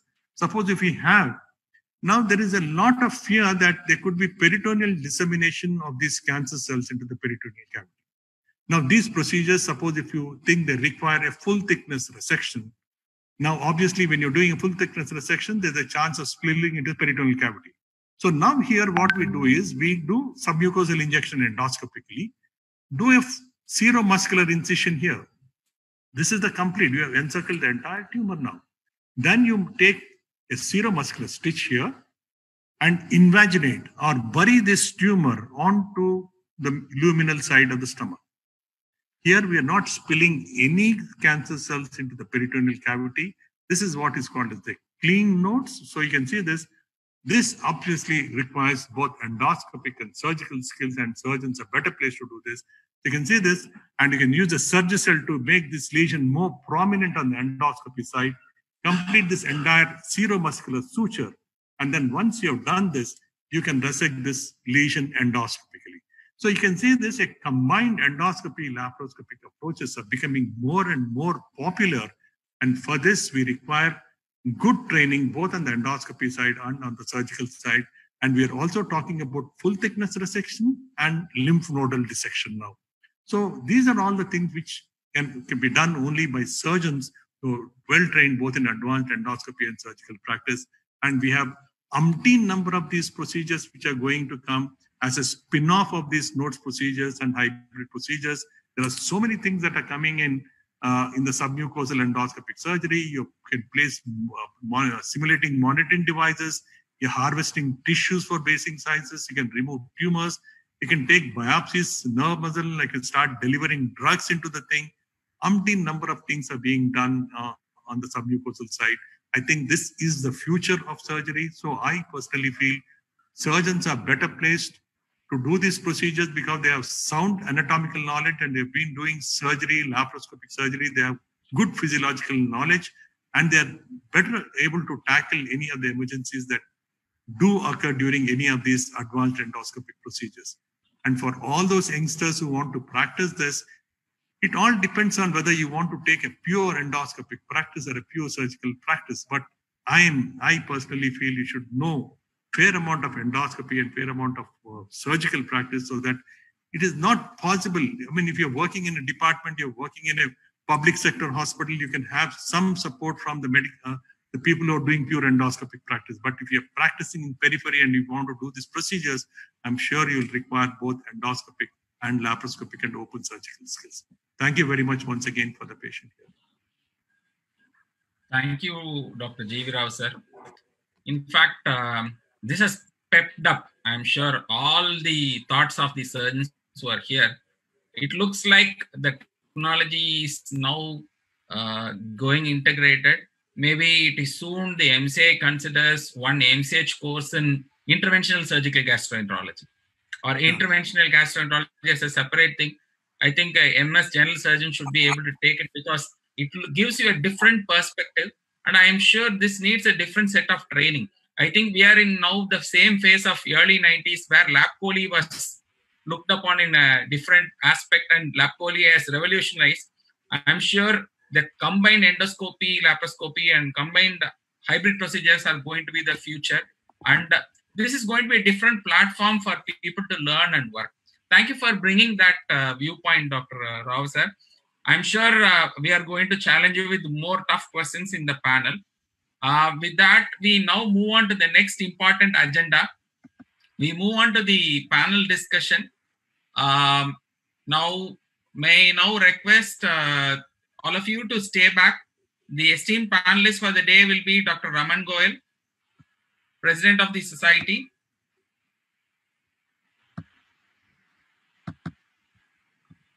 Then we have the father of Indian endoscopy, Professor B. Krishna Rao, sir. He is also the chief advisor for the IAGS. We have our very trusted trustee, past president of the IAGS, Dr. Subhash Khanna, currently the director of the International Academic Affairs, and he also heads the COVID response team for the IAGS. And he has been in the task force in the national and the Assam level, and he has been entrusted with the major responsibility of handling government funds for COVID welfare. So we welcome Dr. Subhash Khanna, sir, and our ever dynamic treasurer, ardent endoscopist, once again, a brilliant teacher of colonoscopy. He takes all the patients to teach colonoscopy, and he spends more time across the smaller third level and tier 3 cities and tier 3 towns and villages to educate. And he operates from a center in Kolkata, Nightingale and CRDA Hospital. We'll be hearing to his expert advice also. Then the most important person, we have the chairman of the Indian Private Medical Colleges Association, and he is the co-convener of the Endoscopy Board, and he's the chairman of GSL group of institutions in Rajamundry. And he, in fact, has proven himself a Tier 3 city can at par host any national or international program. And he has one of the best virtual simulator labs in the world. And in fact, we are privileged to have him. And in fact, I am proud to have introduce my co-moderator, Dr. Joy Abraham, who mooted the entire concept, and thanks to G.V. Rao sir and Govindra sir for taking and the permission given by the national leadership for running this program. And I introduced Dr. Joy Abraham, who is a surgical gastroenterologist from Gujarat state, who has done his master's from Gujarat and later moved on to SGPGI Lucknow for his MCH super specialty. Later, he has come back to his native place, Ahmedabad. He is right now the teaching faculty in the government hospital, as well as he is the consultant in the SIMS and Excel hospitals of Ahmedabad. I'm proud to have him as the co-moderator for that. So with that, now I move on to the first question. So I would like to ask Dr. Krishna Rao sir. Sir, you have been, in fact, I am privileged to learn in the same place where he does start the first endoscopy in government Raipeta Hospital in the South India. What is the historical basis of a surgeon performing endoscopy? I think few issues are addressed by Dr. Govindraj already. And I'd like to hear from you, what are the challenges you have faced in training yourself and training others? I'm sure you are the very early surgeons who demonstrated ERCP across the country, demonstrated laparoscopic cholecystectomy across the country. So you would have had unique challenges en route, learning the technique and training the students. We'd like to hear from you, Dr. Krishna Rao sir, about your words and experience. Sir, please unmute yourself, sir. Thank you, Kanagavel, and good evening to all the other panelists and the co-participants. My interest in endoscopy came when I saw an article in Science magazine regarding a fiber optic image transmission and its use in colonic tumor surveillance. So my research ended up with Professor Morrissey in Wisconsin, USA. Unfortunately, he said that he will not train anybody other than Americans, but my friends in Loyola University asked me to come over.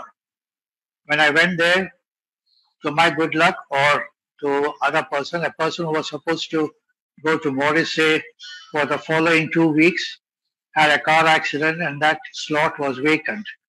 And I was able to fit into that and have real good training under Professor Morrissey in all the three aspects of upper GI, lower GI, and ERCP. People do not know that we had the Kodak carousel, which contains about 100 slides. And like that, there were 20 carousels.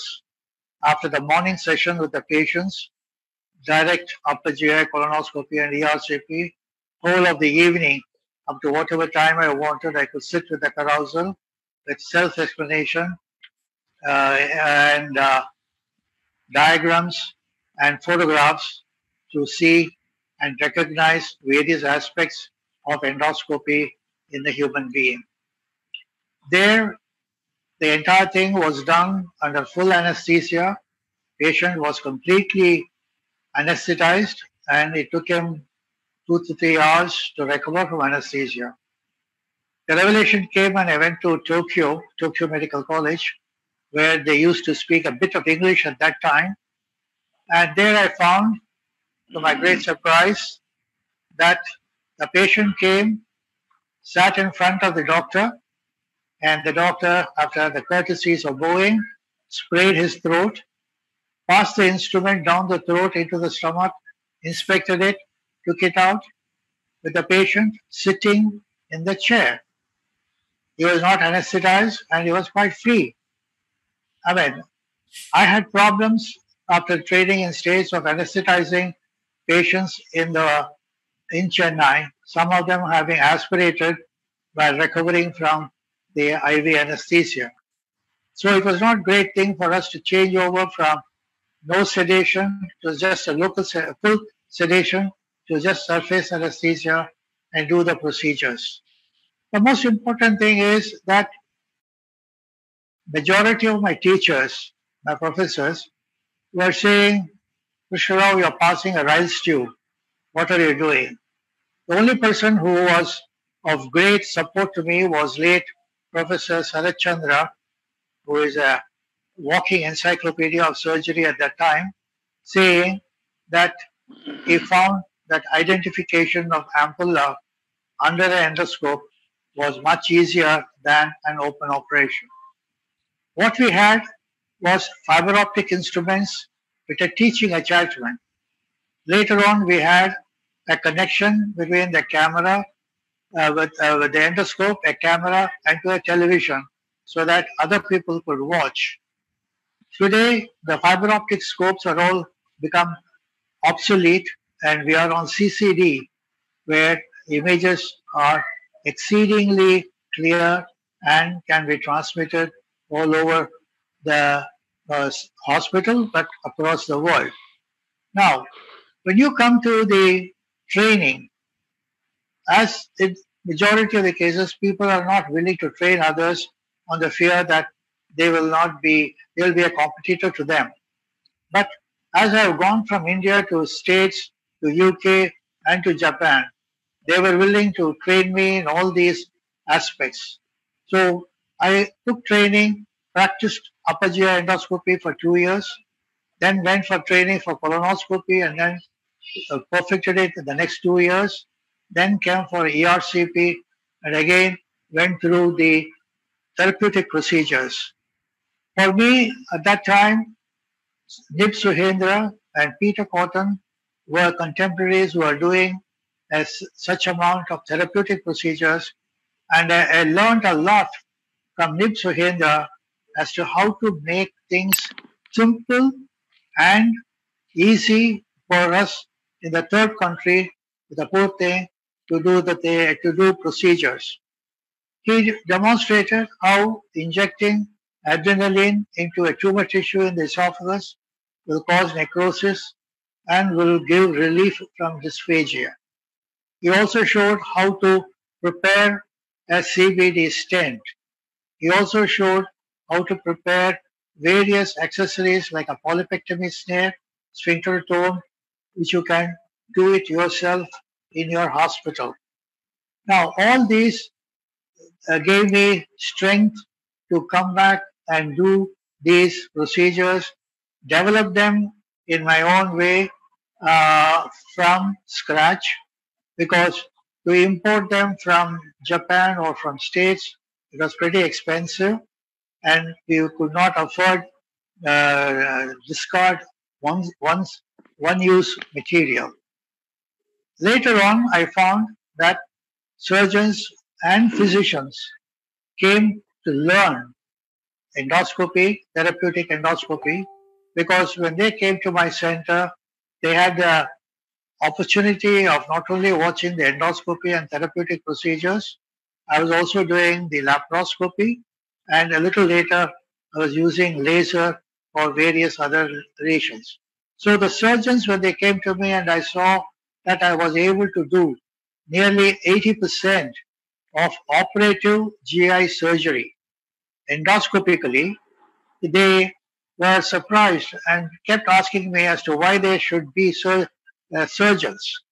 I had to tell them that you have to be a surgeon so that you will be able to deal with any complication that you may cause to the patient.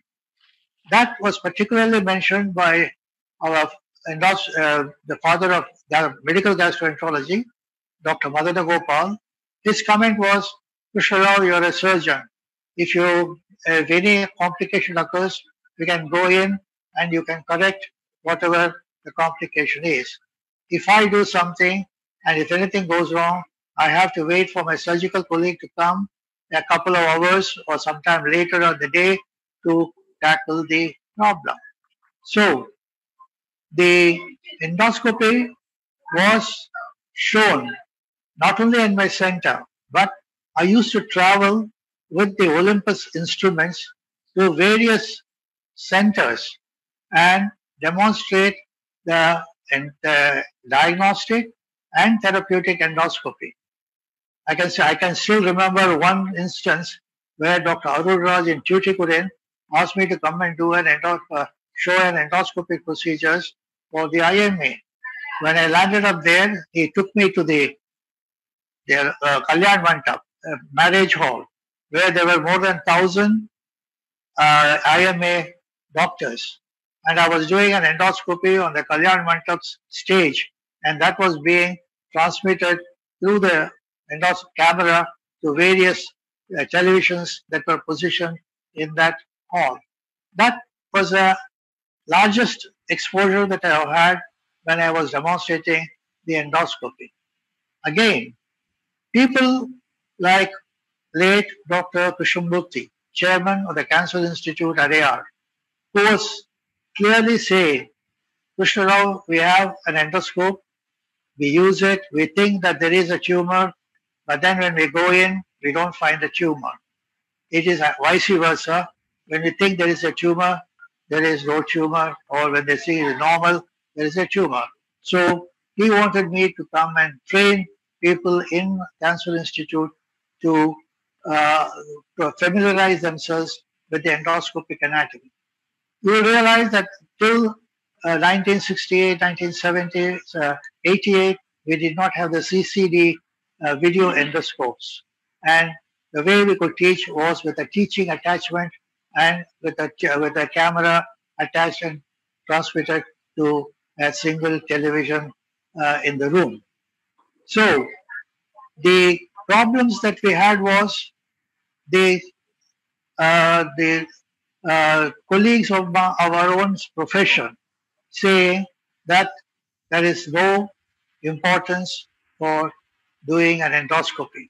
But over the years, within a decade, they all found out how effective and how important the endoscopy is, and to diagnose and many a time do procedures and thereby avoid surgery.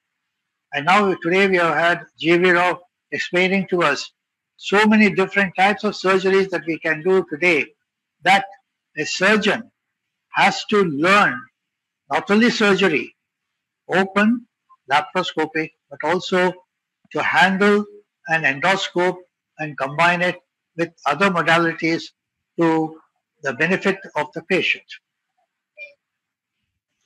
Thank you, sir. In fact, we are in a very, very, very blessed platform, because we never have to undergo all the rigors of difficulties what you have undergone.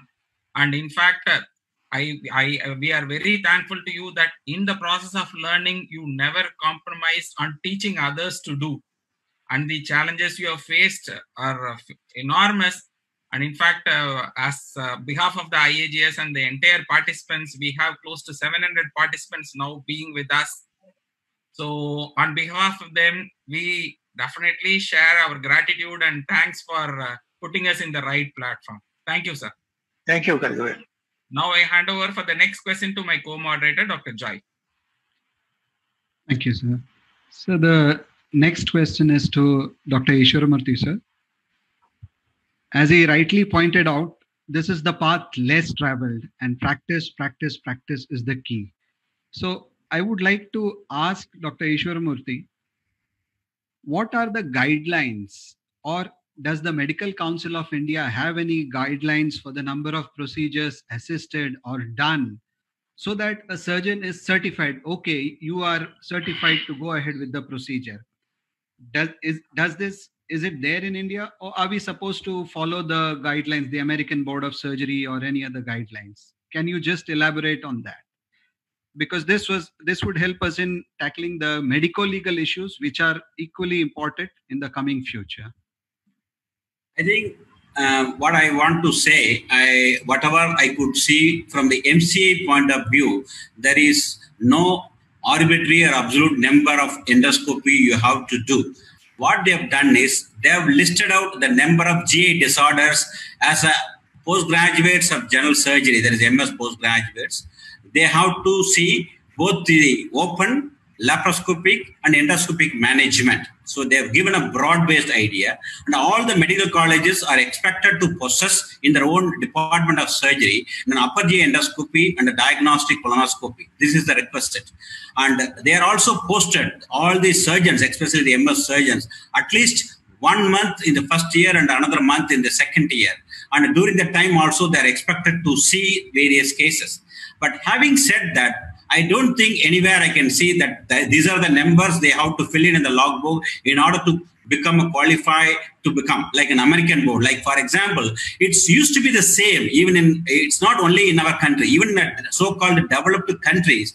I think things have come to some sort of streamline only in the last few years. Even SAGES, when they've done a successful eFIAGES, then American Board of Surgery, they took it. Okay, everybody want to board certified as a surgeon. During your training, like first year, second year, these are the curriculum you have to undergo, and you have to pass this examination of eFIAGES through the SAGES. Like that, JAG, that is a Joint Advisory Board in UK also, they criticized because the surgeons, we are all very keen, technical people, we like to operate and we go more, spend more time. So we think, I think from the postgraduate's perspective, they are not given enough direction, enough opportunities, there are not enough trainers to train them properly. This is the lacunae. And I am fortunate that I've been brought up during my post-graduation in the southern part, like in Tamil Nadu. There were some passionate teachers. I learned endoscopy. And I was there in UK. I know the system, how 10 years. So that's why I able to do endoscopy, ERCP. And I was fortunate to have a mentor, even though I spent only a few days with GB Rao and Nagi. I'm sure, though motivation, Nagi, when he came first to initiate and install my department like 20 years ago now, we are now taking a passion. I think it is like knowingly, unknowingly, I think they have spread this passion to the whole world. Now the IAG has taken this as in a bigger way, and their responsibility to teach our younger surgeons in their own platform and own way. And we have done, this is the minimum number of endoscopy. In my opinion, as I said, the minimum requirement of upper GI endoscopy, even for a SAGES as of now, is around 25, and around 25 flexible and 50 colonoscopy. More or less same number is required. It is not an absolute number, as we know now. It is not the technical skill alone. It is the assessing the skill and also acquiring more cognitive skill, like image enhancement endoscopy, third space endoscopy, therapeutic endoscopy has widened the scope. So there is a lot more to learn, as rightly pointed out by Kanagavel and also endorsed by GB Rao. We need to have MCH by itself for a therapeutic endoscopy. So there is a long way to travel, but we need to put our students in the right path. So they have to at least have the confidence to hold the endoscopy, do the procedure confidently, with the safety of the patient at the center. That is our important. At the end of a diagnostic endoscopy, patient's health should not be jeopardized. That quality assurance, it is our responsibility as an association. We can't expect everything from MCI. We have to read between the lines and carry on doing a quality control in our own way. Thank you, sir. That was wonderfully answered. Thank you. Now we move on to the next important pertinent question. In fact, many of the participants in the chat box have also asked one question. Sir, what are the available training platforms? In fact, they would like to know about short-term training, structured fellowship programs, exam-based fellowship programs, and long-term training in national level and international level. In fact, Professor Subhash Khanna was the first person to install the US, now the robotic equipment. And I'm sure he was the first one who brought therapeutic endoscopy into the East, right? And he has hosted many courses for endoscopy as a standalone course, as a single theme course. And he has been privileged to host both the eFIAGES program and first ever advanced fellowship of interventional endoscopy was hosted in Guwahati. Professor Subhash Khanna, sir, what are the challenges you feel a student have to undergo? What are the training facilities right now which are available for a surgeon to get trained in endoscopy? Sir, please unmute yourself, sir.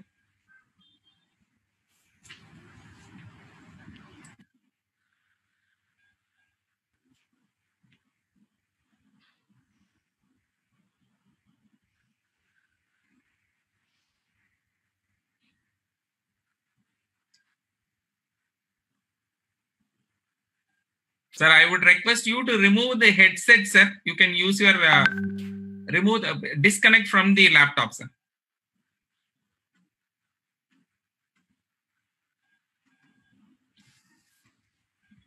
Sir, you are not audible, sir. We are able to see you. Sir, we will come back to that question little later. Maybe you can set right things. Now I hand over the next question to Dr. Joy, please. My next question is to Dr. Gani Bhaskar Rao. Sir, again, the issue comes up of training, numbers, practice. Yeah. Can you hear me, sir? Yes. Yes. The issue is of training, numbers, practice. But most of the residency programs worldwide, not in India, worldwide, is facing a problem that the gastroenterology colleges are increasing the number of procedures to be done, to be certified to do certain procedures. For example, an upper GI scopy, colonoscopy, these numbers were increased.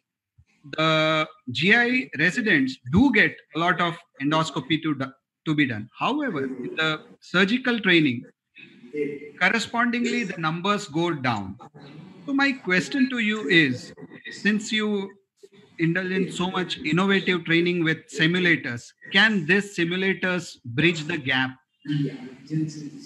Yes, definitely. The simulators, what now the virtual simulator, what regular endoscopy training, that one of the patient concern, and again, and privacy of the patient, and doing the training, and I can't hand over to the endoscope directly to my resident hospital to do the endoscope of the patient. And now the patient conscious and patient privacy is increasing now, and the including clinical examination also a lot of problem for the regular patients for the because 100 students, one patient to examine. Like that, all the problems are coming. Now the simulator is one of the solution for the virtual simulation, and we can do all the things. Whatever the manuals are doing the endoscopy, can do the virtual endoscopy now. Because no, when you're doing endoscopy, how much air can be inflate into the stomach, and how we should not touch the mucosa when you're doing endoscopy insertion. Again, going from the esophagus, entering the esophagus, how can I avoid the vocal cords going inside? Everything trained for the 100 times or 200 times or 300 times. Once the expertise in the maneuver, and automatically you can do the one time with the endoscopy of the patient. Previously, and 100 surgeries you assist, you do one surgery like that. What is the previous norms? Not now, not like that. If you do 100 simulator endoscopy, you can directly do a scope. At that time, no cost involvement, and there's no loss of the flexibility of the scope, and the durability of the scope also going to come much more, and you can do the very, very best to the things. And also lot of in the monitor you can show whatever these doing the maneuver, if you're correct or not. It will tell you where is wrong, where is right. Everything will tell you. And on the way, by side of the monitor, how the endoscope entering the stomach. Clear diagram. The endoscope thinks you enter into the stomach, enter into the antrum, enter into the duodenum, and third and fourth part of the duodenum. When you taking up the scope, usually you take up the scope directly out. When you take up the scope, how the stomach is react, contractibility. How to give a honor to the anatomy of the body. It also shows like that. That's why including patient difficulty, real difficulty, because when you become more air. That's why physically, mentally, everything can be done by the simulators. Thank you, sir. Thank you. In the coming days, maybe the simulator will help most of the colleges so that we can accelerate the Bhaskar, sir, please mute yourself, sir. Your audio is heard. Time being mute. Dr. Jai, please continue. Yeah. Thank you. Thank you, Yes. Rao, sir, for the wonderful information. Okay. Thank you, Dr. Joy. Now I move on to Professor Subhash Khanna. I think, thank you, Bharat, for looking into the audio issues. And thank you, Khanna, sir, for switching to your other internet and a new device. Khanna, sir, I hope you heard the question. The formal training programs which are Yeah, I heard the question. I heard the. Yes, Let me unmute now. Am I audible now? Perfect, sir. You are perfect. You remain in the place where you are, sir. You are comfortable here. Okay. We are able to hear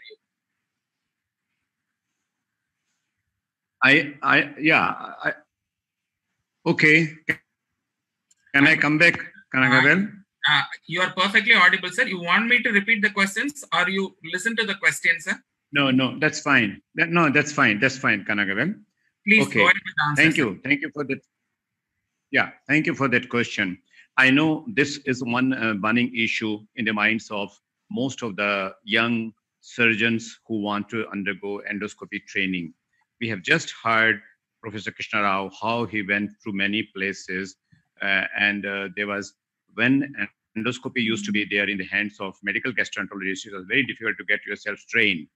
And in fact, when we look all over the country, we see there are only very few centers giving endoscopy training. IAGES has taken the lead in the last 4-5 years. There is no denying the fact that we are leaders in this. Now, today, almost all the 14 training centers under IAGES, the IAGES Endos Training Centers, have both training facility for laparoscopy and GI endoscopy. A surgeon who wants to get trained in endoscopy first look for a surgeon where he can get trained under a surgeon. That is one, because a surgeon can train a surgeon better. Second, the way we were trained, we in 1996, even I had met Dr. Nib Sohendra, who said, you are a very busy surgeon. It may be difficult for you to pick up therapeutic endoscopy. So what we did, we joined for short fellowship courses. I was trained by Rakesh Tandon in AIMS for a short course. So today, when we look at the training facilities, first, Sir, you have gone to mute mode. Please unmute go to one of the 14 endorsed training centers, short fellowship or a long fellowship. Hello? You're okay, sir? Yeah, I'm okay. So that is one option for him. Second option is there are other centers like CIMAST, like World Laparoscopic Center, but these two centers, a surgeon will not get any hands-on the way IAGS gives a hands-on training in their centers or during their courses. So many of the surgeons are gets hands-on training program, training facilities, and any surgeon opting to undergo endoscopy training should look for these 4-5 options. If he wants to go for only a lab-based training, he can go to CIMAST. He can go to World Laparoscopic Center, where there's also, it's totally not on live human beings, but he can always join fellowship for 3 months, 6 months, 1 year. We have 1 year fellowship in minimal access surgery. So any center where there's a fellowship for 1 year, he can join. Where sir, you're gone. Yeah, fine. Okay. That's what I wanted to say. Thank you, sir. Now I move on to the next pertinent. I think Kanagavel, I missed AIG. I think AIG also went to the site and saw AIG also is offering a good amount of endoscopy training.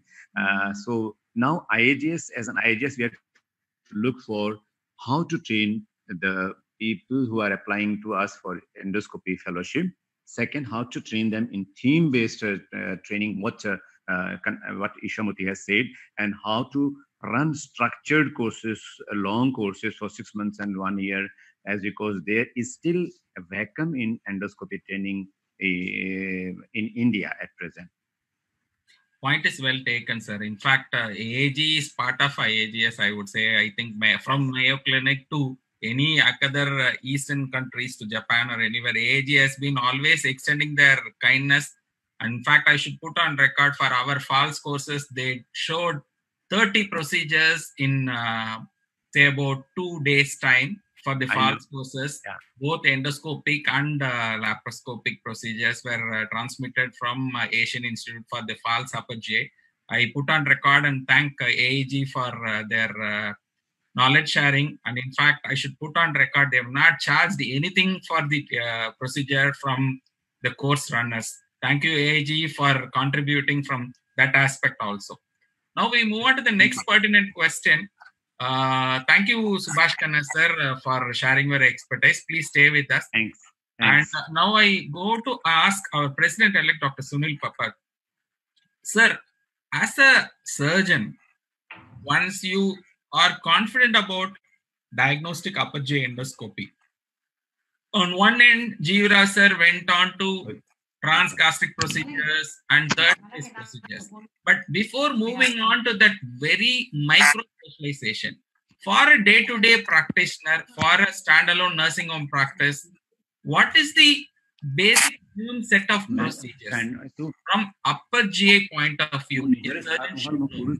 Or should gain expertise in doing on a day-to-day surgical practice? Thank you, Kanagwal. First of all, I must congratulate you and Joy for wonderfully organizing this endoscopy fiesta. We are all enjoying it. I must congratulate President Raman Goyal for taking the initiative and putting all of us together. I am very happy to listen to all the legends of surgical endoscopists who have been doing endoscopy, say, for example, Professor B. Krishna Rao for almost 50 years and G.V. Rao for almost 40 years. And we are happy to be among them and with them. Now, I personally think, like G.V., what he said, that a surgeon has to be a mixture of an endoscopist, a surgeon, and a laparoscopist. You cannot be a pure endoscopist and for a surgeon. And you cannot be a surgeon without not learning endoscopy. So I have been teaching to my fellows and telling to my colleagues and friends that the surgeon should start with diagnostic upper GI.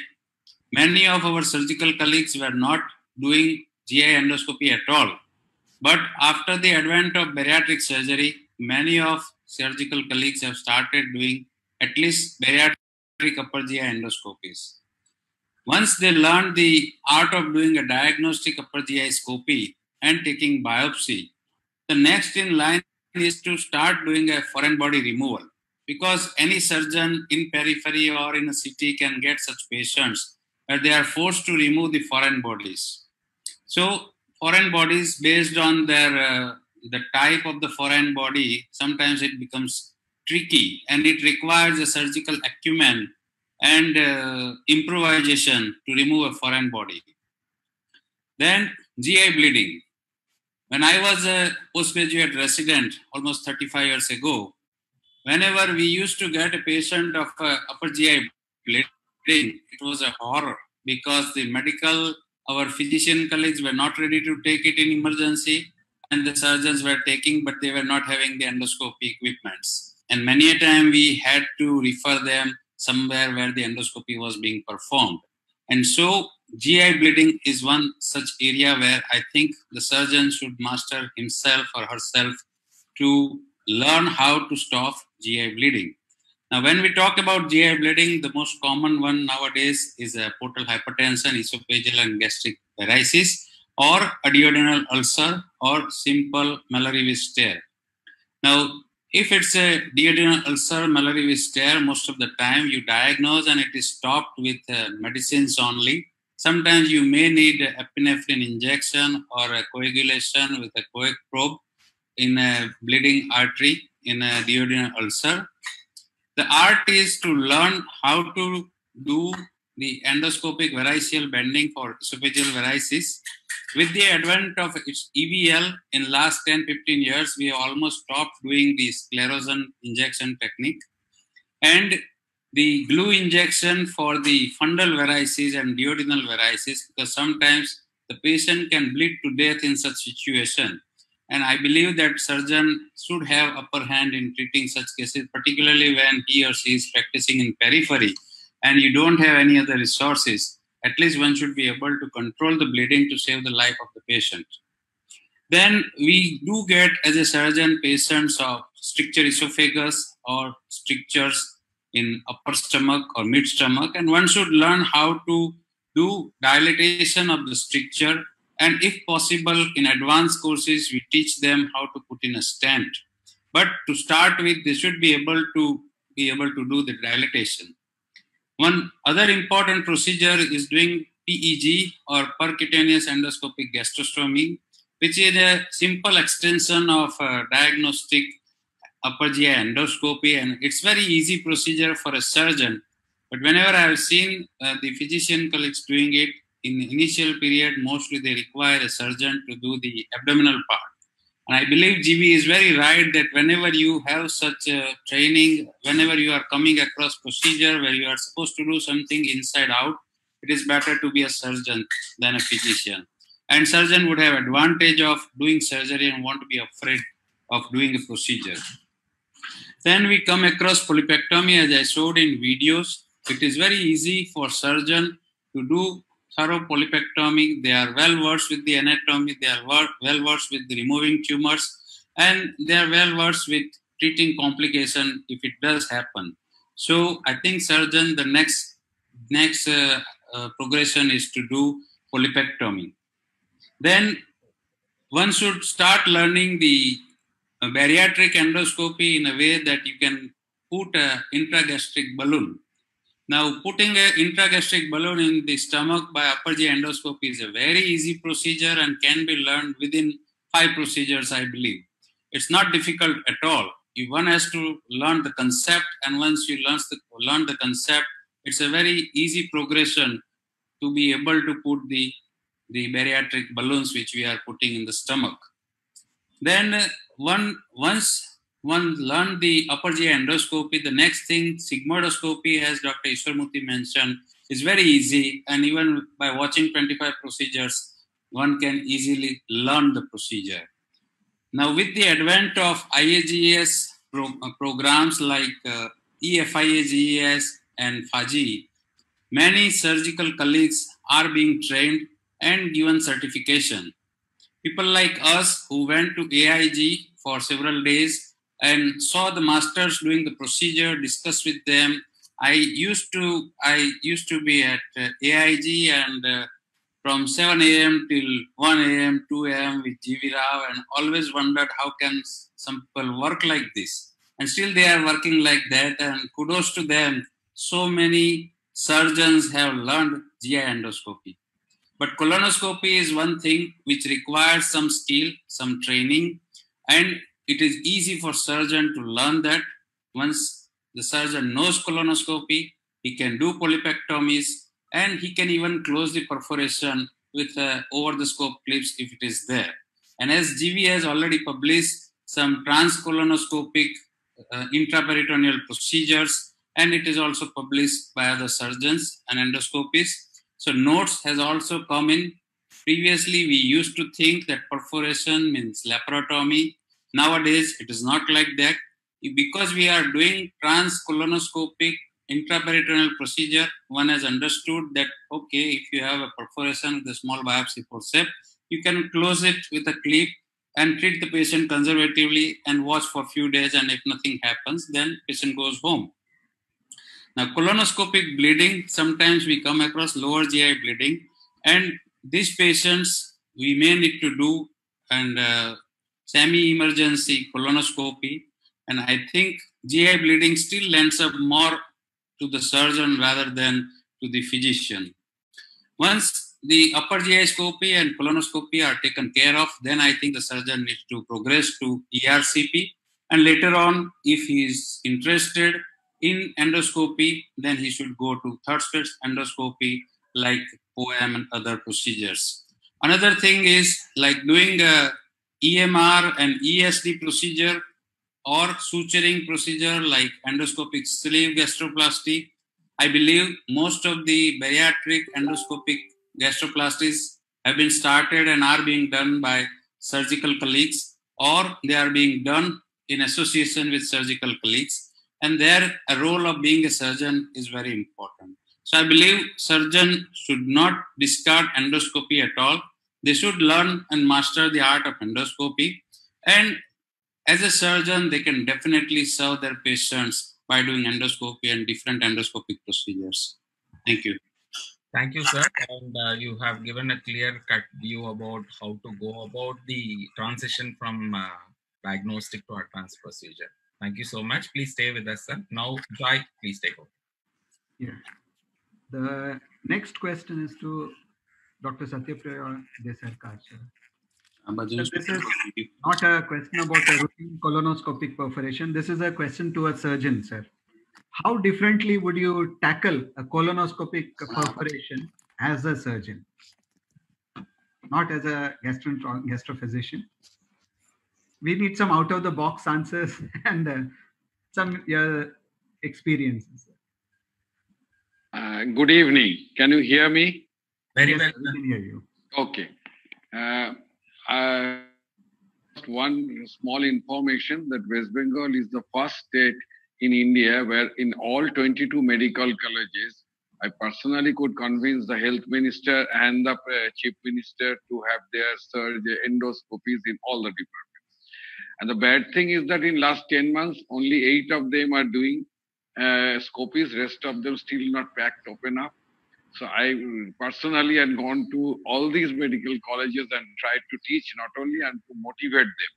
And they many times send the WhatsApp to me with their diagnostic problem, and I always answer them back. It's a very small thing and always encouraged by eFIAGES people. Second thing, yes, when you are going for a colonoscopy I consider to be one of the most difficult procedure, diagnostic procedure, I feel, among even difficult than ERCP in the difficult colonoscopies. The history first you should take, whether the histories of abdominal, all pelvic surgeries are there or not. The history, diverticulosis, very acute colitis, the situation where you should be very careful. If you are not that experienced, you might defer it for a few days. And these are the and even unsuspected internal hernia. Those are the cases where you have every chances of going and perforating things. But still, the only first important thing, as you said, that don't be scared of that. These are all very rare entities. Perforation of colon happens in 1 in 10,000, 5,000 cases. And in my last 26 years endoscopy, only 2 perforation, that also in past 2 years. Later it never happened. It can happen anytime, but that's a different thing. The first most important thing is perforation can happen with the tip of the scope, and usually rare by the shaft of the scope, and also rarely by if the ileocecal valve is very strong, the cecal perforation by over distension. But commonly you make bigger loops, and loops causes pain, loops causes perforation. So once you pass the sigmoid, I always say the most difficult part of the colonoscopy is passing the sigmoid very easily, very nicely, without making much loop. I always say my juniors that if you can pass the sigmoid without making loop, you're almost certain to reach the cecum. If you make loop and then pass, that is very difficult you feel when you are in the transverse colon. So once you pass the sigmoidoscope, you again deloop it, then go at the splenic flexure, you have some difficulty, again you pass it, again deloop it. Transverse colon usually you go most smoothly, you pass to the hepatic flexure, ask the patient to take deep breath, and again deloop it, suck it, and slowly go to the cecum.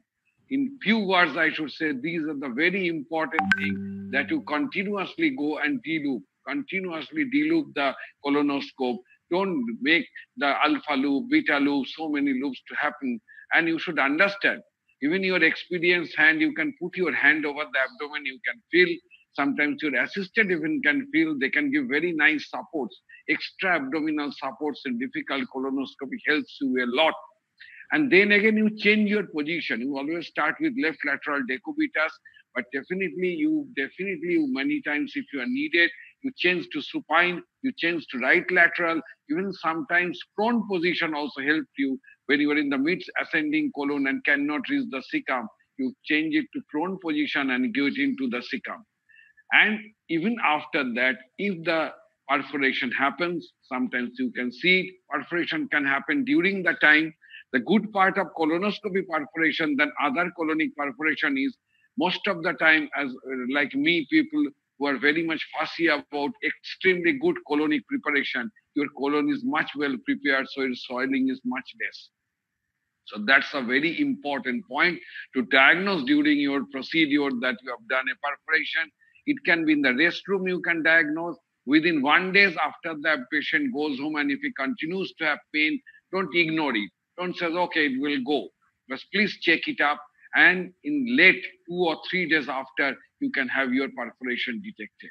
So in all the types you have these things, few of the colonoscopic perforation, if it is very small, you can treat conservatively.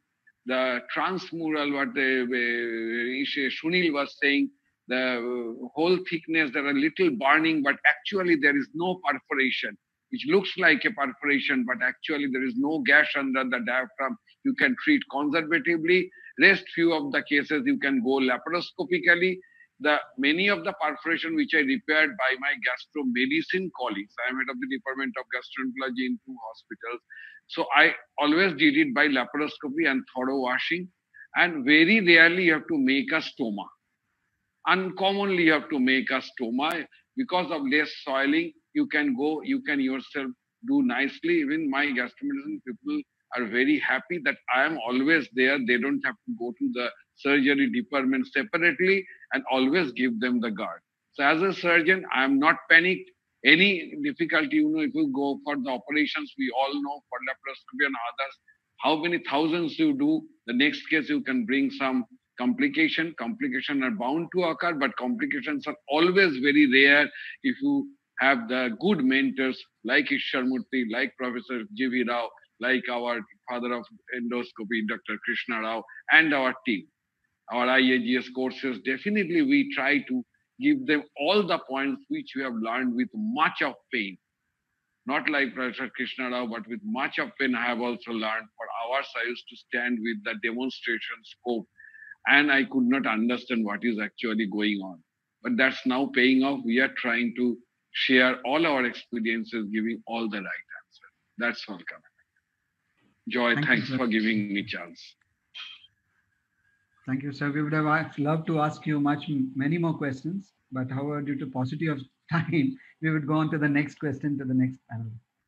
Now, thank you, Joy. Now, I would like to bring up on the next important thing. We move on to more specifics now. Dr. Aman Goyal, sir, you have been, I would say, bold in quitting general surgery and taking up bariatric surgery as a profession. I'm sure all of us do combination of procedures where Asian created the model, one person specializing in one procedure. So being such a big center, they have the advantage of that. And if somebody does laparoscopic gastrectomy, they does laparoscopic gastrectomy for continuously. So the expertise is more better. But Raman sir, having taken bariatric surgery as an exclusive specialization and limiting every practice to bariatric surgery, I'm sure you would have had your initial days of struggle, and I'm sure you will have challenges even now. It is always pertinent. Every patient needs to have endoscopy. We are not challenging that. What are your take in the management of post-procedural leak? It can be a sleeve or it can be a bypass. How endoscopy comes in? Do you believe in doing endoscopy by yourself? What is your take on it, sir? Okay, great, Kanagvel. Good you asked this question. So I'll tell you, in 1990, I went to G.V. Pant Hospital to learn GI endoscopy. Dr. Baroor and Dr. S.K. Sareen were there those days, and Adarsh Chaudhary was in the surgical gastroenterology. And I got trained by them primarily in upper GI endoscopy. And this was necessitated because I was practicing in my hometown of Mathura, and there was no gastroenterologist or anybody doing GI endoscopy, and I knew that how important it is. So I went there. I purchased my first Olympus XQ20 gastroscope at that time, and I was doing that throughout my life. Somewhere in 96, when I was honorary at Grand Medical College in Mumbai, I used to carry my gastroscope. And then one day the health minister visited our medical college, my hospital, and he was told that there's a surgeon who brings his own laparoscope and his own gastroscope to do the procedures. And he says, he was an ENT surgeon. He was said, I feel ashamed that we are a minister in an institution, in a state, and a surgeon has to bring his own thing and he's training others. And I got a scope, a laparoscope and a GI endoscope within 15 days without any tendering things. And then the Japanese government also gave, so I was the only one who had 2 sets of laparoscope and 2 sets of GI endoscope for years. Till 2010, I was a teaching faculty for 16 years in Grand Medical College. So GI endoscopy was very natural to me and to all my PG students who worked with me for those 16 years who would do it in medical college environment. So for me, when I decided to stop general surgery somewhere in 2011, that was a time when I started bariatric in 2000, and I had decided that once I start doing 15 bariatric procedures a month, I will stop general surgery. So 2011, when I consistently did 15 for 3 consecutive months, I said enough is enough, and I'll not do general surgery. And I have never repented. Now, as far as the use of endoscope in bariatric and doing it yourself, I believe, like how Dr. G.V. Rao mentioned, the limitations of procedures, which are very popular nowadays. I also one person who likes to have a cautionary note for surgeons. You should know your limits. So as Sunil Popat has very nicely mentioned that, you should go gradually, do this, do that second. I think every surgeon should learn endoscopy because it's a great asset. And you should start doing procedure-wise, grow your procedures. But very important, it is to identify a lesion. Just buying a scope and putting it inside is not enough. So if you're going to get trained with somebody at least for a month. I know it's very difficult for surgeons to practice to spend 1 month with AIG or other major institutions in the country. Spend a month not on the technical aspect, but at least identifying lesion. You are doing a procedure successfully and you have missed the lesion, that is criminal negligence. So identifying a lesion is very important. So when in bariatric, so I do all the scopies myself pre-surgery in all the patients. I will not do a bariatric surgery unless I have done an endoscopy myself and I see what the condition is inside. So many times it has happened, the doctors have come and they said, I don't want it in advance, you can do it on the table. And we found a carcinoma in situ, a large polyp, which ultimately turned out to be carcinoma in situ, and we had to postpone bariatric surgery. We had a patient where there was a duodenal diverticulum and in a chartered accountant's daughter, and that patient ultimately got it removed at AIG. I had a word with Dr. Nageshwar Reddy, patient was sent there, and they removed that polyp. So there could be multiple issues. Now it comes to leak. Now in leak, the role of endoscopy is waxing and waning. Initially, stent was considered a great savior, and we got very excited. We also put stents in our patients. But most of those patients, those times we did not have mega stents. I'm talking of somewhere about 2008, 2009. So we were putting 2 stents. And then the patients would have severe biliary reflux and a great discomfort, esophageal erosions, and sometimes the mucosa will grow at the distal end of the stent and patient will have a sort of obstruction. And it didn't help leaks much. Then the mega stents came and we realized that if you put a stent very early, and say if you have a leak in first 2 or 3 days, you put in, or in the first 1 week, you put a stent, it used to work. But gradually the romance with the stents is going away. We are now using endoscopies more for internal drainages. So using double J stents for an internal drainage of a localized abscess. So from early leaks, now the role of endoscopy has shifted to late leaks. So the leaks which happened late, and there is a collection, you don't operate them at all. You go endoscopically, put a DJ stent in the abscess and put the other end 1 or 2 or 3 DJ stents inside, and put a NJ tube or put a stent so that you can feed the patient, and gradually the abscess collapses. So I think these are very specialized procedures. Somebody who is not very comfortable with these stents should not do it himself, because you are dealing with a patient who has a complication in your hands. Now you cannot offer stepwise approach in our country. This may be possible in a Western country where somebody else is paying for the procedure. Here the patient wants a definite answer, because he's spending for the stent, he's spending for the internal drainage and everything, long stay. So I think what you are asking is very important in bariatric, but with a cautionary note: if you are not very good at it, get help.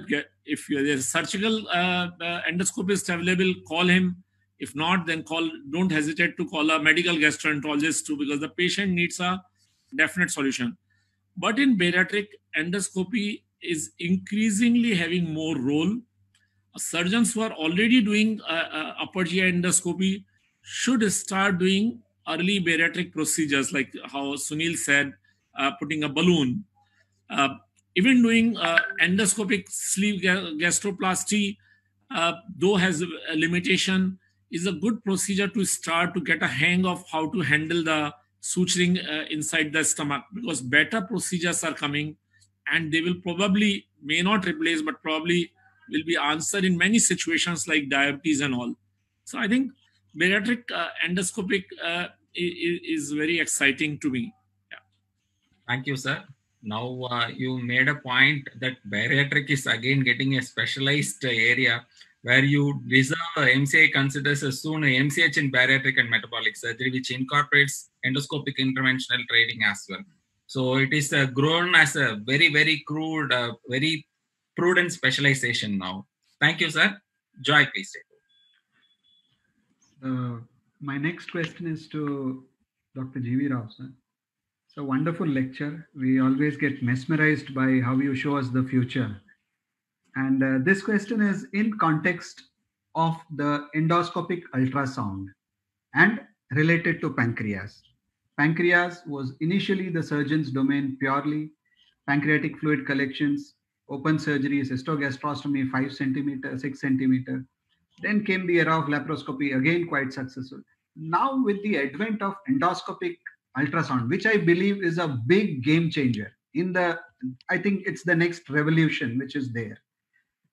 How does it change the role of the surgeon?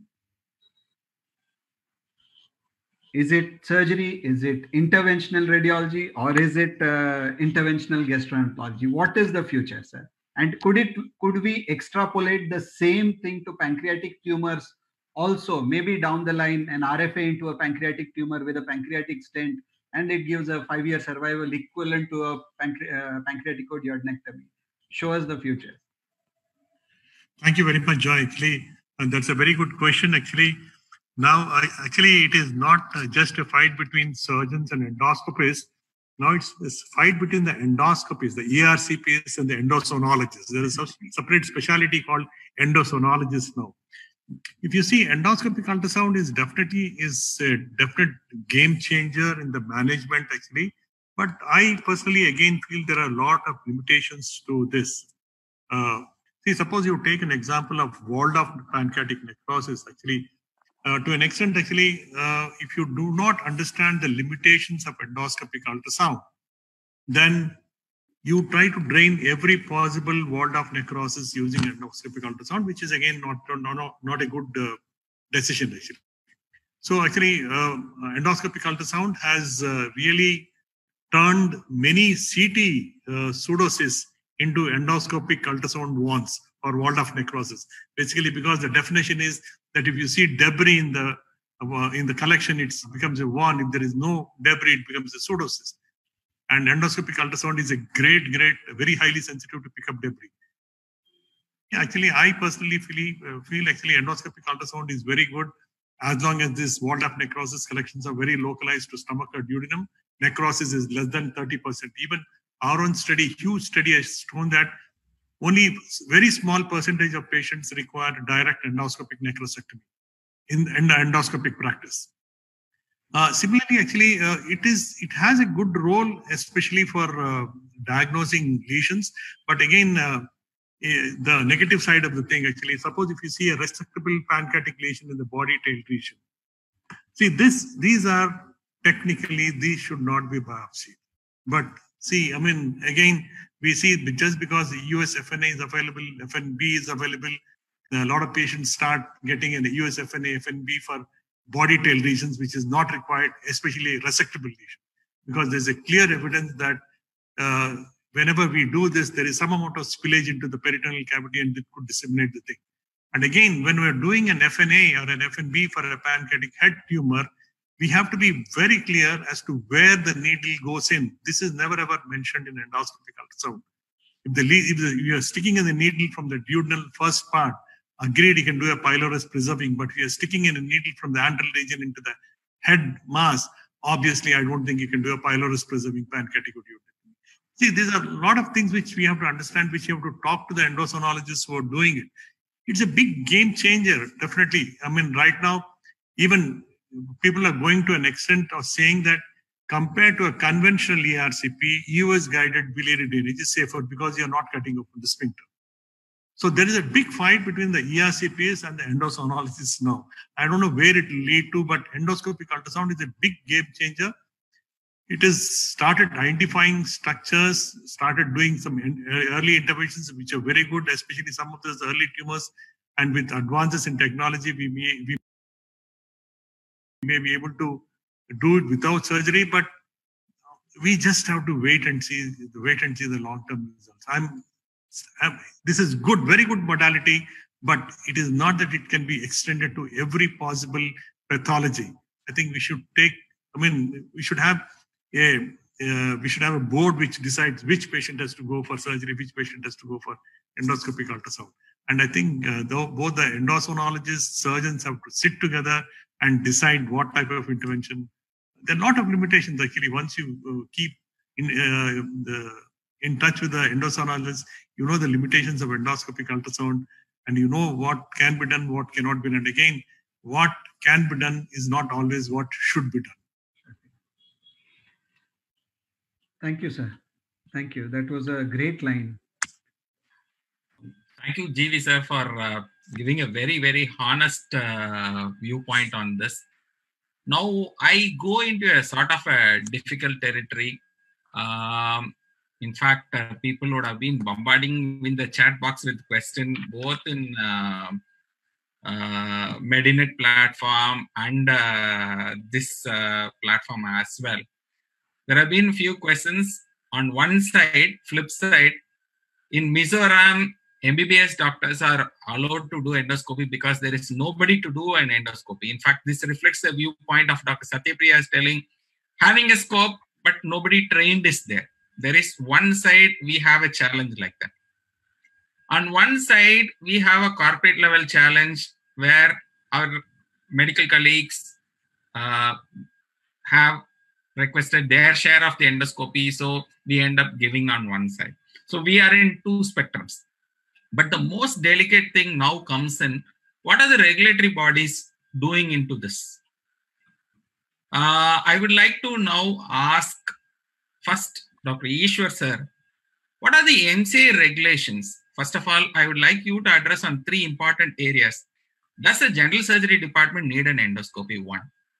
Number two, if yes, do we have a minimum mandate given by MCI regarding so much of training have to be given to a MS general surgery level? And what are the MCI regulations for both MCH and DM gastroenterology trainees towards endoscopy? Over to you, sir. I think you put me in the spot now.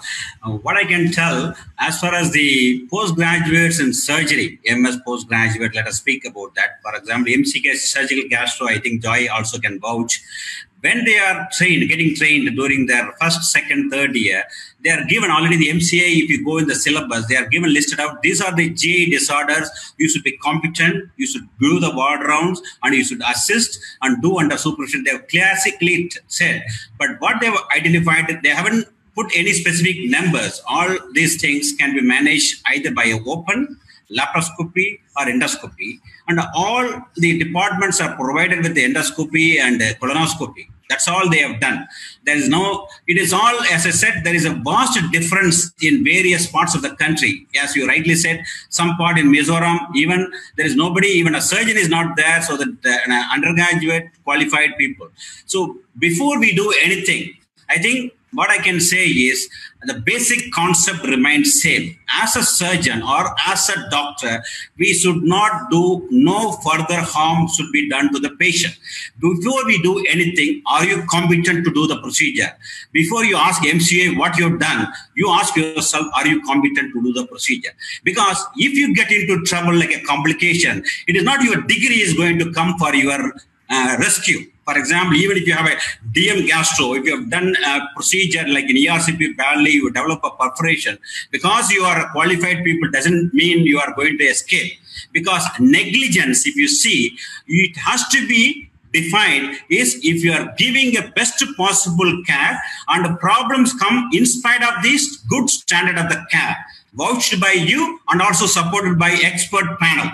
The experts panel are like-minded people. So when we train as a trainer, like all of us, we know our limitations. So you need to just go under like a stepwise pattern. For example, I can very easily teach somebody to do an ERCP, for example, tomorrow. There are a lot of people asking. If I teach today, ERCP, they have to not only acquire the skill, but they have to maintain the skill. For example, people have claimed you have to do at least 50 ERCP per year, minimum, I am telling you, in order to maintain the skill. Otherwise, even if you have whatever degree, if you're not doing the procedure repeatedly, then you become de-skilled. You are not able to do the procedure. Like even in a COVID era, you may see 3 months, if you don't do a procedure, you do go back and do that, you know that you have to get that learning curve. You're back in the learning curve, you feel. So you have to be maintaining the skill. That is a credentialing. I think American board, they have done it nicely. If you move from one hospital to other hospital, you have to show the credentials. So what as a body, a responsible body we do, we assess the people and we try to help them to acquire the skill, and we have the obligation for them to maintain the skill. How you maintain? Everybody have to maintain a logbook. I request all my people. It is not logbook is for postgraduate. For rest of your life, you maintain a list of cases you operate, problems, and if there is any problem, always you have a plan B, or always you have a senior. If not with you there, at least over the phone, they can help you. So that's the way you have to practice. And always the patient has to be at the center of your care. If anything happens to the patient, immediately you need to think again why it happened. Or when you scrub, you always see what are the things went wrong in the previous case. How can I do better? So you have to keep on improving in your life. So that's the way I think MCA, everybody can give you a broad-based guideline. I think you are the guide and you have a mentor. You go and keep the safety of the patient in your mind. I don't think nothing will come harm to you. If you don't intend any harm to anybody, no harm will come to you. That's my philosophical answer to you. In fact, now I'd like to add the supplementary question also in one go. Ishwar sir, like IAGS or other bodies, even in fact, SAGES is doing the eFIAGES program, the Japanese Society is offering fellowship programs. Are these fellowship programs a legal safety, or does it prove like it is a support for someone to tell that I've got trained? These fellowships, where exactly they fit in if in case of a trouble, if a surgeon lands up to? See, we all know whatever things like various medical council in our country or even the MCI is very much in favor of the continued medical education. See, we never stop learning. The learning is a lifelong process. As we learn, we acquire skill, and we are given a platform like a postgraduate surgery, and on which we build bricks one after the other. Then you have to build your own safe house. You have to live. So that's why I keep telling you, as an IAGS, we are giving a eFIAGES, which is actually a certificate given after accepting that this person is having a satisfactory skill to our best of our knowledge. It is not given by a single person. It is a respectable, well-reputed association is giving you. So you have to keep. See, when there is a problem comes, you go to the court, what happens? They are going to ask you whether you have a qualified degree. Yes, MS. Yes, I have. Or you continue to do the procedure. Yes. How many procedures of similar nature you have done in the last 5 years? Yes, I have a logbook. Have you done an updation of your things? Less, I've been attending the CME. What's the last CME attended? I have done the eFIAGES 4G course. Are you a member of any reputed association? Yes, I am an association of Endoscopy Society of Gastroenterology Society of India, ISG, ASGI, or even SAGES. You can tell. If you put point like that, you have to, I think in its court, you have to argue for yourself. I think if you do that, I don't think any medical legal problem. And all this medical legal problem is, I think, artificial. People are having a fear complex. I don't think there is no need. If you are having a basic degree, endoscopy is one modality of the treatment for GI disorder, like a laparoscopy. You are licensed to do that, and we are there to train you, and you have to take. I think we have to take part of the responsibility, but most of the responsibility lies on the person who is doing the job himself in the own setup. That's what I can tell you. Thank you, sir. Before I hand over to Dr. Joy, Dr. GV, sir, you have been instrumental in both the curriculum committee for the MCH and DNB programs in medical and surgical gastroenterology. Like, what does the guideline says on the training part of it? Because there are some centers which they say first year endoscopy and colonoscopy, or second year colonoscopy given, third year few ERCPs are given in DM training program, because there is a lacuna and that's it. Let us not transgress into it. I would like to ask you, what is the minimum mandate set by the medical council for DM training, that is medical gastroenterology training, and surgical gastroenterology training, sir? Yeah, very good question again, Kanagavel. Actually, now there is stipulated guidelines for, very rightly said again, now the DM regulation, the DM or the DNB regulations say that the first year resident is trained in upper GI endoscopy and colonoscopy. The second year resident is trained basically in some upper GI and colonoscopic interventional procedures, and he's given as an access, he's trained in some ERCP work during the third year. As in today, endoscopic ultrasound becomes a subspecialty. As in today, endoscopic ultrasound is not a part and parcel of hands-on training in DM or DNB training on the medical gastroenterology side. Again, this training program, whether it is legal or illegal, actually, now SAGES officially has a training program. It trains surgeons across US, especially people in the rural setup in US, because there are not many gastroenterologists who are practicing in rural setup. So as a part of their training program, there are a lot of surgeons trained by the SAGES, and all of them are certified to do screening colonoscopy and upper GI endoscopy. Likewise, we also get, actually, we have a program in association with SAGES. We have surgeons coming in on behalf of SAGES getting trained here in upper GI, colon, and advanced procedures based on what their requirement is. So as long as we run these certified courses from the societies, and we defend the person during any medical legal eventualities, I think it should not be a problem training surgeons in endoscopy. We run an IAGS runs a very good course. But if a medical legal case comes, I think it is the responsibility of the society to defend the surgeon who is trained by them, certified by them, and we should defend our surgeons when in any medical legal case arises. Thank you, Dr. GV, sir. In fact, I should want to put the record right. In fact, one Dr. Debajit Barua, I think people from the Northeast should know him. He has told that I have misinterpreted the fact Mizoram has adequate endoscopic facilities. And in fact, he personally has started endoscopy in 1987. And he has completed 50,000 upper GI procedure and more than 10,000 colonoscopic procedure. Wonderful. In fact, we bow our heads to you, sir. But the question what he wants to know is, and one other person by name, Dr. Hemant Patel, and others, they asked, on one side, we have been talking about training part. On the other side, there have been nurse practitioners doing and performing endoscopy in some centers. With that in mind, you should orient the training program. Both the points are well taken. I would like to put on record, right? The experience, all the faculty here definitely vouch on learning the right experience, and IAGS offers you a platform for you to build upon your training levels. With due respects to you, sir, I am happy that you are there as a guiding force for the entire East. 50,000 apogee procedure is something very phenomenal. IAGS will be very happy to host you in one of the upcoming programs to share your experience, sir. Thank you so much. Over to Joy for the next question. Thank you. So my next question is to Professor B.K. Krishna Rao, sir. So this is a very basic question from one of my residents. This guy had done almost 1 year of residency after his general surgery in CVTS. Thereafter, he left CVTS and then waited for 2 years, got first rank in Gujarat State, then got into MCH in surgical gastroenterology. After almost 2 years, he comes to me, and when I joined, he told me the same thing. Sir, what I see is a very strange analogy between CVTS and GI surgery, sir.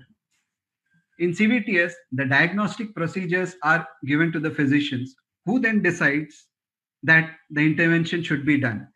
So don't you think the same track is being followed in GI surgery as well? The diagnostic procedures rest with someone. So obviously, the modalities will change. So CVTS has undergone significant decline in terms of the number of residents taking up residency programs. Now, after almost 45 years of these things going on, they have changed. Now, CVTS surgeons are being trained into angiography and angioplasty. Now they do more of the peripheral work. But so this question was for my resident. So I want you to convincingly answer him. I think there is a difference between the cardiovascular intervention and GI intervention. What has happened in cardiovascular thing is the coronary open surgery or even thoracoscopic surgery has come down because the stents have taken the place. But still, there are indications for open surgery in cardiovascular disease. As we have already discussed the number of diseases in GI tract, there is a scope for endoscopy. But it does not replace surgery in all the diseases. Take, for example, if a person has got a CBD stone and a gallbladder stone, a surgeon can go in, do a CBD clearance and do a lap cholecystectomy. Or he may attempt to pass a catheter into the cystic duct, into the gallbladder and flush out any debris. Okay, I think... Dr. Satyapriya, sir, please mute yourself. Sorry. Okay. Please. Yeah. Now, in GI endoscopy, laparoscopy, open surgery, you already have other modalities coming in.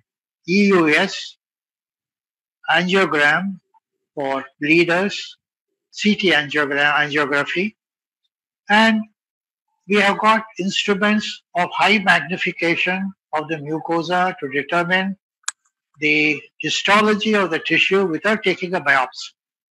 Now, are we going to become a good pathologist? Are we going to become a good radiologist? Are we going to become an ultrasonologist? I think that does not arise at all. If you come into a GI specialty, already we have cut ourselves into esophageal surgeon, gastric, hepatobiliary, pancreatic, colonic surgeries. But there are people who do a combination of these. The problem is that the repetitive surgeries of the same nature, you get a better result than if you are going to do a jack of all trades surgery. I agree that we are not going the way that the cardiovascular system going on for the coronary surgery, but we have a good scope for a person to concentrate on one particular area of the GI tract, as I said, hepatobiliary, pancreatic, or esophagus, etc. But again, the idea of, as G.V. Rao said, of accepting all that comes doesn't happen, cannot be accepted until there is a proof otherwise that they are superior. Poem had a great reception, but it is being reviewed. But surgery, again, remains a basic gold standard for removal of the gallbladder, cholecystectomy, removal of the appendix, repair of hernia, repair of obstruction, torsion of the intestine, etc. So if your postgraduate asks you, are we going the same way? Probably he is looking at it in a different manner. He expected that he will be doing all GI problems by surgery, either open or laparoscopic. He did not factor the endoscopic procedures that have come into picture. So I think my answer to him would be, yes, there are things shifting, but you want to be a GI surgeon, you have to learn endoscopy to be able to provide the best of treatment to the patient. Either it is open surgery, laparoscopy, or endoscopic procedure.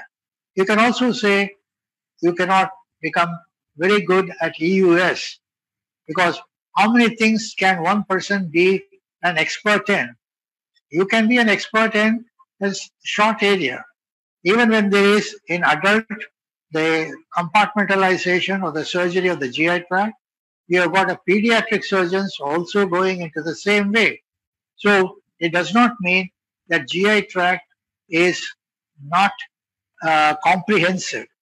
It is comprehensive to the extent that you confine yourself to one particular area of specialization, so that you do the best for the patient by repeatedly doing the same procedure. This comes up when you do for pancreatic surgery, because the more number of pancreatic or urinectomy you do in one particular center, you find that the complications are much less than if a person does an occasional pancreatic or urinectomy. So I think I have answered your question to the postgraduate that the subject is what he should choose and not look at from what has happened in another specialty. Thank you, sir. Thank you. Joy, you can address the next question to Dr. Govindraj. Okay. Ishwar sir has answered the question along with the earlier question. Yes, yes. Sir, Govindraj sir. Yeah. Ishwar Murthy sir has reduced the number of procedures for surgeons, saying that they are fish in water. So what these procedures, they are already in their medium. So the number of procedures for them, upper GI or colon, would be less to attain a certain level of excellence. The same question, does the same thing apply for advanced endoscopic procedures like an endoscopic bariatric or a POEM or a EUS guided procedure? Does the same level, do surgeons have an upper hand or an advantage, or it's just a myth? It's the same for everyone. Definitely, surgeons have an advantage in doing these procedures. But the number of cases they have to get trained definitely needs more and more expertise. Because if you take a POEM, you would have assisted few, probably a laparoscopic Heller's myotomy. It can be an open Heller's myotomy you would have done, and you would be assisting him in full. But when you start seeing a procedure, particularly a POEM, and you start assisting, you will not be so confident. You should be attached to a center where they do a number of these cases before you venture upon doing this. And secondly, There are hands-on courses available all over the world. In India, particularly AAG offers, various centers are offering this hands-on course in animal models for this poem. Once you get this hands-on course, you will not be able to do it, replicate it in the human body immediately. Get attached to a center which does a volume of cases and get to know the nuances in doing this highly advanced therapeutic procedures before you venture upon doing it in your place. And that, my advice would be, you should do these cases under supervision in a center where you are attached before you venture upon doing it at a center where you are going to start this procedure, particularly advanced procedures. And definitely you need kind of preceptorship in these programs, particularly advanced therapeutic procedures. And definitely there should be a number, at least minimum poem procedure. You should have assisted at least 10 poem procedures before you do an animal model hands-on course. And then you, under a guidance, under a supervision, then you try to do an endoscopic poem course. The same way for a laparoscope or endoscopic bariatric surgery course. You should have seen at least minimum of 10 to 15 endoscopic bariatric procedures before you attempt the same thing in an animal model. Then once you have attempted in an animal model, try to do this procedure under somebody's supervision who has done n number of cases, so that if there is a complication, there will be somebody to help you out before you venture upon in your own center. These are probably the highly advanced procedures. As Professor GV said, these are all very tricky. You don't know, you are operating from inside, you don't know what is there outside. And then you need to have a guidance when you do these procedures. Thank you, sir. So we have come to the fag end, but the most challenging end. There have been incidences people told when alpha blockers and tamsulosin came for prostate, urologists have lost one procedure. The same thing when ranitidine and famotidine came. I hope all the teachers here would have been seen at least 3 or 4 vagotomy gastrojejunostomies in the list. They've lost the procedure. But still, surgical profession or endoscopic profession is not going to die away. With the amount of adventure and new procedures coming up, as Dr. G.V. Rao sir said, the profession is going to keep going. Now I'm going to ask one important closure questions. I would like to have everybody's view shortly in a minute before closing. I know Govindraj sir, I know Dr. G.V. Rao sir, I know Subhash Khanna sir, Ishwar sir. Being a surgeon, they themselves have either employed or trained or in the process of training a qualified medical gastroenterologist under them. In fact, Asian Institute has been an exception where they have proven working together is never a competition. Collaboration leads to humongous success. This is a model Asian Institute of Gastroenterology has emulated. Rather than competing with each other, collaborating brings brilliant results. So I would now move on to the stage of telling surgeons doing endoscopy or competition, leave alone all those things. I think we have to grow together. That seems to be the correct approach. GV sir, what is your formula for success? In fact, you had very, very, very clear lines drawn between each other, being working with one of the most renowned person, medical gastroenterologist with you, and the most renowned surgical gastroenterology in the form of you. And in still, I could see a 35-year-old chap, sir, he will do the laparoscopic gastrectomy, I will only stand by. These were the words I heard from you when we had requested you to perform a procedure. And in fact, when Nagi stepped in to say, sir, this is an experimental procedure, so I will be doing all other endoscopic intervention, my colleagues will be doing. This much of inclusive partnership you are allowing in AIG. What is your take on this word, collaboration rather than competition in AIG, sir? I think this thing actually, it is not that ultimately the patient comes first actually. Now in a day when we have so many options for a single disease, be it endoscopic, surgical, laparoscopic, or even radiological option, I think the patient comes first. I think that amount of this thing that we should have, and then this thing I think we should discuss between all the specialties concerned. And the other thing is, it's not a competition actually, as far as possible. Actually, see, myself, actually, I was doing a lot of diagnostic endoscopy, colonoscopy, ERCP. But now as we move ourselves into surgical specialty, it is not that our endoscopy work has decreased. I mean, I do all the preoperative endoscopy myself, intraoperative, postoperative. That itself is a big load for us, actually. I mean, if you see, my department has got upper GI, colon, ERCP in the theater.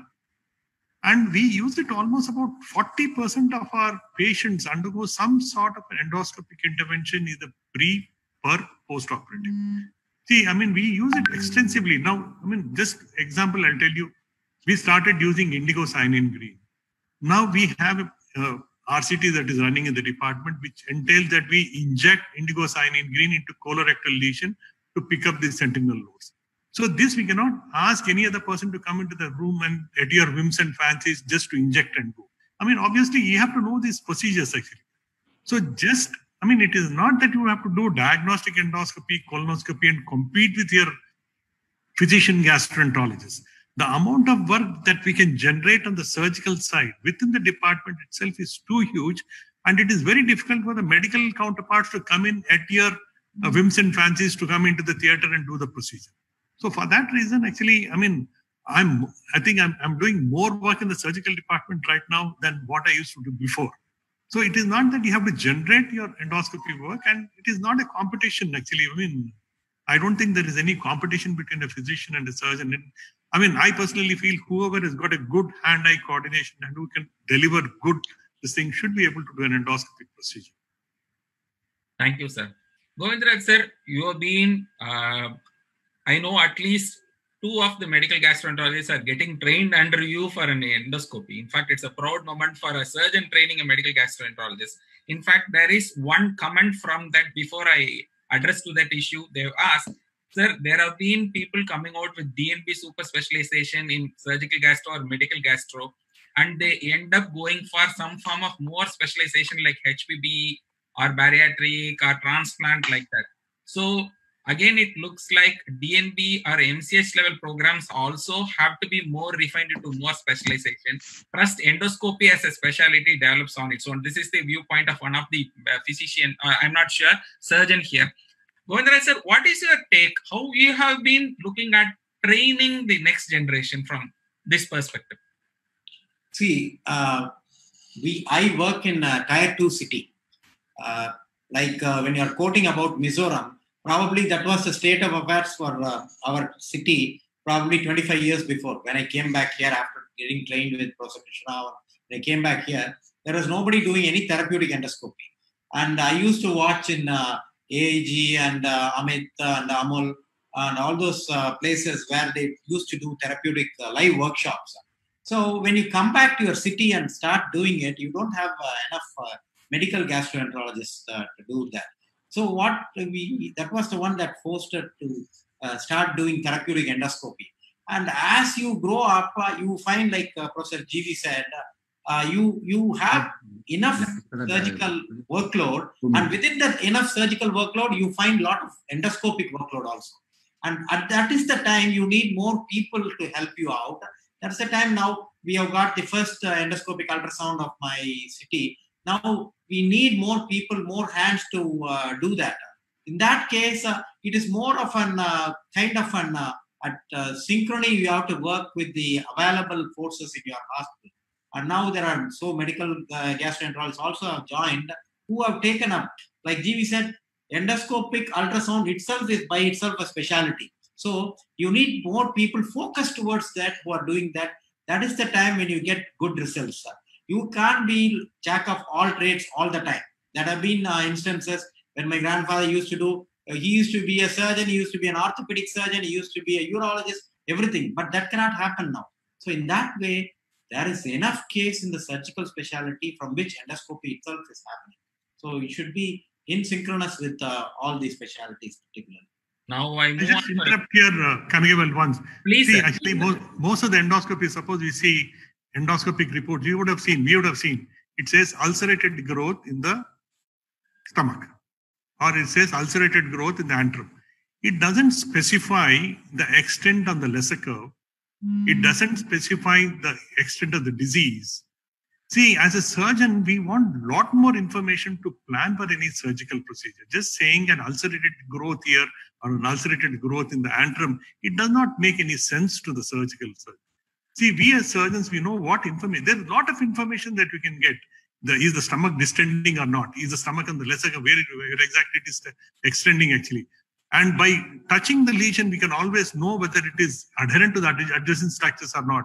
See, so much of information that we can get because we are seeing on both the sides.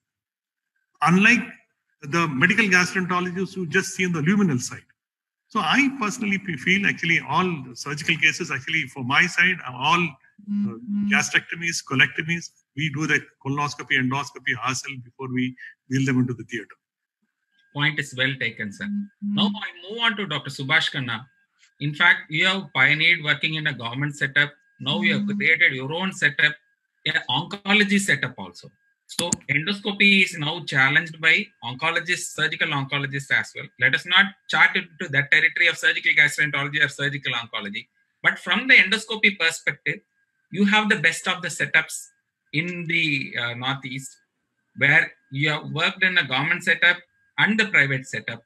Like, what are the unique advice? I'm not asking you to address to the challenges you foresee for the youngsters, because many questions have been coming up telling, sir, how should I get trained? What way should I get exposed? What is your future viewpoint of training, integrated training for both gastroenterology students and surgery students? What will be your take on it? Thanks, Kanagavel. When we talk about gastroenterology students, we all know it very well. When a surgeon comes out of the medical colleges, he is never a ready-made material. He needs some more grooming, some more training. Although he has done his MS or DNB, he is not a trained person to go ahead with the challenges of life. So they need to be groomed. Similarly, we surgeons used to believe that a medical gastroenterologist is a ready-made material because he has a postgraduate or a super specialist degree. That is not. A DM gastroenterology may not be a ready material for an advanced or therapeutic endoscopy, particularly when there are a lot of newer techniques coming up. He is not getting chance to do a therapeutic ERCP because the ERCP is now no more a diagnostic. When it used to be a diagnostic, they used to cannulate the papilla, they used to get trained. Today, it's all advanced. Whatever he's exposed to either sphincterotomy or balloon sphincteroplasty or a spyglass, and hardly he gets a chance to see any diagnostic ERCP. So they are not ready-made material. Similarly, the surgeons who are opting to go for endoscopy, there's a big challenge for them because even today, in most of the government institutions where there are a medical gastroenterology department, surgeon may not be, particularly in corporate, surgeons may not be allowed and are not allowed to handle the endoscopes. So there are challenges in that. We as an IAGS and all the surgical specialists who are dedicated to GI endoscopy take it up as a challenge, and we should start shorter fellowship courses, maybe 3 months course, because these surgeons need lesser training. I want to be quoted here. They do not need a training in basics of diathermy, basics of electrosurgical energies, because they are already exposed to the smokes, the CO2, the electricity generators and all. They just need the endoscopic acumen. For them, even a 3 months course in therapeutic endoscopy, particularly to start with, maybe a ERCP, maybe the smaller techniques, not rather than going to the poem and all, may be a good idea. So I think we the surgeons should take up these trainee surgeons so that and one more thing, we are always talking about number of cases, how many he has done, how many he has posed. A surgeon is never asked how many cases he has done when he passes the postgraduate. He does his MS and the very next day he comes and operates in a private hospital. So this thing has come because very new techniques have come like POEM or like SMR and endoscopic mucosal dissections. So now when the new techniques are coming, they will again go for a specific training that again is separate. If I want to go for a robotic training, I need to be groomed separately. I need to be trained separately. But most of the basic advanced therapeutic endoscopy work, he can be trained in any of the good center under where, particularly under a surgeon, because a surgeon will understand a surgeon better. Thank you, sir. Now, before going on to the young blood, I'm going to ask Dr. Satyapriya Sarkar. Sir, you've been working along with medical and surgical gastroenterology colleagues. If you can sum up in 1 minute, what is the best way to have a very, very synchronized, or I would say a combined work without taking competition or intrusion into their privacy as a model? Please unmute yourself, sir. Thank you, Kanagwal. In one of the medical institute in GD, I'm the head of the department of gastro. You have one DNB gastro, we have two DM gastro. In Nightingale, I'm again head of the department, we have two DM gastros. We never have any problem, and whenever they are going to do anything, they always ask me, sir, you be present if any problem. And also, as I'm little more experienced than them, doing more than 1 lakh endoscopies by this time, so I can guide them. One more thing, as elected as president of the Gastro Association in West Bengal as a surgeon, where 95% were DMs and physicians. So I feel there is absolutely no competition. I learned everything from them. So many gastromedicine, the theory of gastromedicine, not only the endoscopy. People don't know the diseases, how you can do the perfect diagnosis and give whatever GB was saying all the relevant points. So it's a perfect homogeneous staying with them. I'm grateful to all my gastro friends, and AIG has actually inspired me to work with them. One more, just a point, adding to Dr. Khanna, with my contemporary boys who have made DM even from AIMS or Chandigarh, I've seen them learning ERCP and all therapeutics along with me. So nobody has learned or perfected during their training course. Those are the papers. Even I should say, the good technicians actually helped us a lot.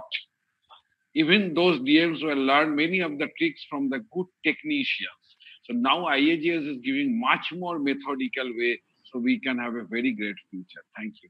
Thank you for sharing that, sir. Now, before moving to Secretary and President, sir, for closing comment, I'd like to ask Joy. In fact, we had a long talk yesterday and day before how to go about it. In fact, I have been trained in by Professor Chandramohan, where Dr. G.V. Rao got trained in the same department. In fact, they have pioneered combined OP for medical and surgical gastroenterology. In fact, that minimizes so much of time. As Dr. G.V. sir said, Madras Medical College has pioneered this work of medical and surgical gastroenterology OP together. So the waiting time comes down, no cross-referral times, immediate decisions are made, and combined OPs are held. But in spite of that, I do have my own passion of doing endoscopy for my own foregut patients, especially when I do a colon pull-up or a gastric pull-up. The neck dilatation still I don't give to medical gastroenterologists because I know the way I have done the anastomosis. So everybody have their own passion. So with that on record, now I'm going to ask Joy, propose 3 important changes you would like to make in making situation a better way. So first and foremost, I first believe that the seeds have to be sown. If you train them, then only they will do. So a structured program has to be there in the general surgery program, which has to be elevated to the next level. Once they have a liking for GI surgery, they can come on to GI surgery and then learn the advanced procedures. So that is the first and foremost thing which I would like to inculcate, sir. Inculcate into the syllabus. Unless you inculcate into the syllabus, nothing is going to change, sir. It will be just people haphazardly training.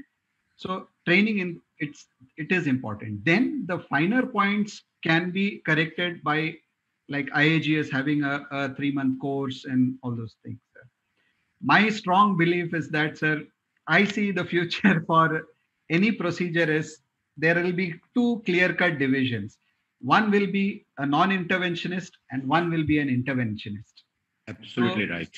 Yeah, so that is my future. Fully agree. You cannot have people doing half the measures. Like my residents keep asking me, sir, we sent the ERCP to the medical gastroenterologist. I feel like I shave the beard, then take the mustache to another person. So I believe it should be very clear. I don't say that medical gastroenterology should not be doing, but as sir said, people who have good hand-eye coordination, people who know the subject. It is not a purely technician's job. It is an extremely advanced science. You know the basics of disease, then you take the techniques of it.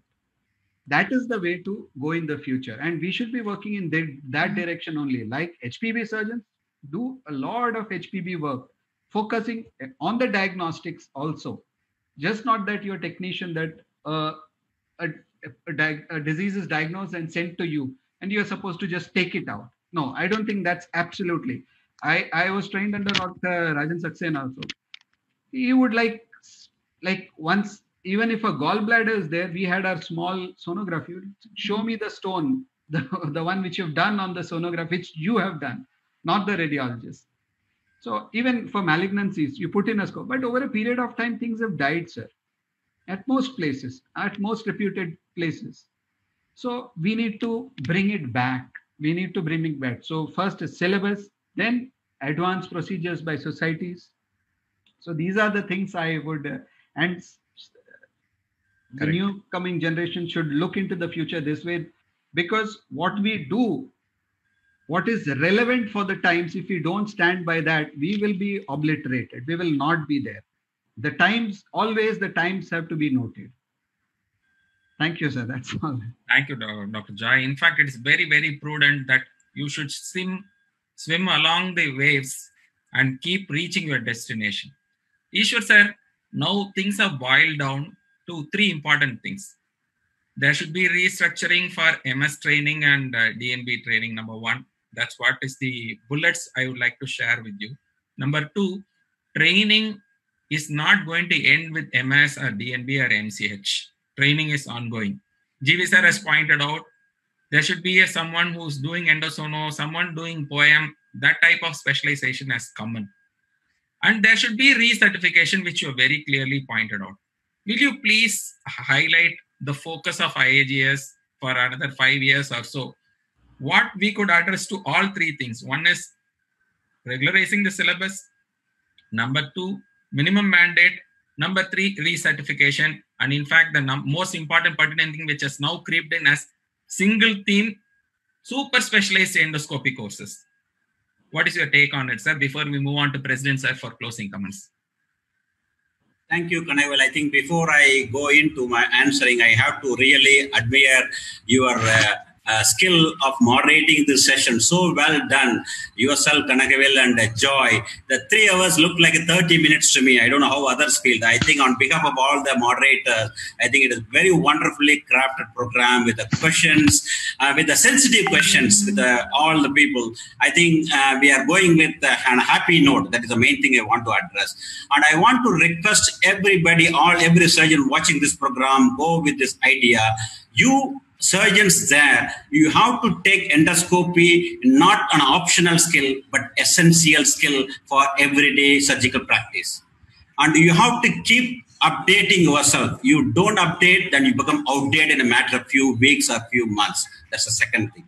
Third, I told already in my slide, endoscopy, you wouldn't have practiced during your postgraduate time. It may be a road less traveled by you, but there are people like us in IAGS platform who are there to guide you. So you take the challenges of training, because opportunities, as Dr. G.V. Rao put it, are plenty out there in the endoscopy arena. Please take it, because in my opinion, there is no scope for surgeon without a scope, be a laparoscope or a flexible endoscopy. I think with that note, I thank all the panel, and I leave our president to give the final note and the closing remarks. So over to you, sir. Raman sir, to put on record, we have now 820 people in Medinet, and we have 12 faculty on board. So 840 is better than a national conference. So I hope Govindraj sir and Ishwar sir's idea of promoting me and Joy as a young ones to run the show. As in fact, I'm very happy to announce we have 840 people with us at this moment. So with that word, before moving to President, Dr. GV would like to add something. I could see raising your finger. Sir, please unmute yourself. Sir, please unmute yourself, sir. Yes, sir. I just shared the same link on my Facebook. Actually, it has got 968 people logged on. Wow. On this side. That is 1,700 people. Something. I'm done for my day, sir. I'm done for my day. Do you have any comments before we move on to President, sir? In fact, I'd like to give one final word from Krishna Rao, sir. GV, sir, having boiled down to now competition to collaboration, all of us are agreeing that we have to grow together. No doubt about the challenges here. Like to give any closing words before I move on to Krishna Rao, sir, and then finally. No, I think we are absolutely right. It is no competition. It is just collaboration. Patient comes first. We come next. I think it is collaboration between us and maybe gastroenterology and even radiologists right now. Actually, we have a big role right now. I would like to hear from Professor Krishna Rao what he says. I agree that we have to have the collaboration. But Govindraj would confirm that 3 years ago when he attended a meeting in Delhi, the medical gastroenterologist wanted to pass a resolution that they will not train the surgeons. But he, after having heard that, he is training physicians under him, and that shows the magnanimity of the surgeons in teaching others, even those who are against it. The one word to the young surgeons who are listening to us is that we cannot be expert in everything. We have our limits and level that each one can reach. So let us not say that we will be able to do tomorrow poem or something with the robotics. But we should have our own limit and reach that limit and do it in the exceptional good fashion to the benefit of the patient. Kagraj, you have done an excellent job along with Joy. I've had a long discussion with him also. Some of the points that we raised then, I have not talked about it, but I congratulate you on this exceptionally well organized meeting. Thank you. Thank you, sir.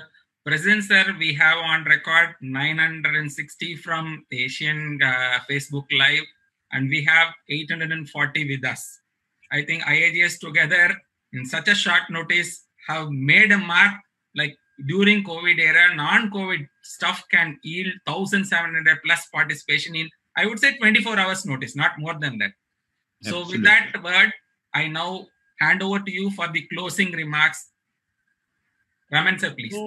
So Kanagvel, first thing is about the webinar. You know, this should silence those people who have been saying that we have a flood of webinars and we should cut down on that, because there is a need. This is the need of the hour. People have time and people have an appetite to learn new things. And I believe if we are able to plan our topics to the which interests our surgeons, we have done for 1 month, we should be having a good participation, and maybe we'll ask Dr. GV Rao to share it always on his Facebook. So now, as far as the points raised during the last 15 minutes of the discussion, let me try to clarify a few of them. I do not agree with some of them, and I agree with most of them. First thing is the era of making mistakes is over.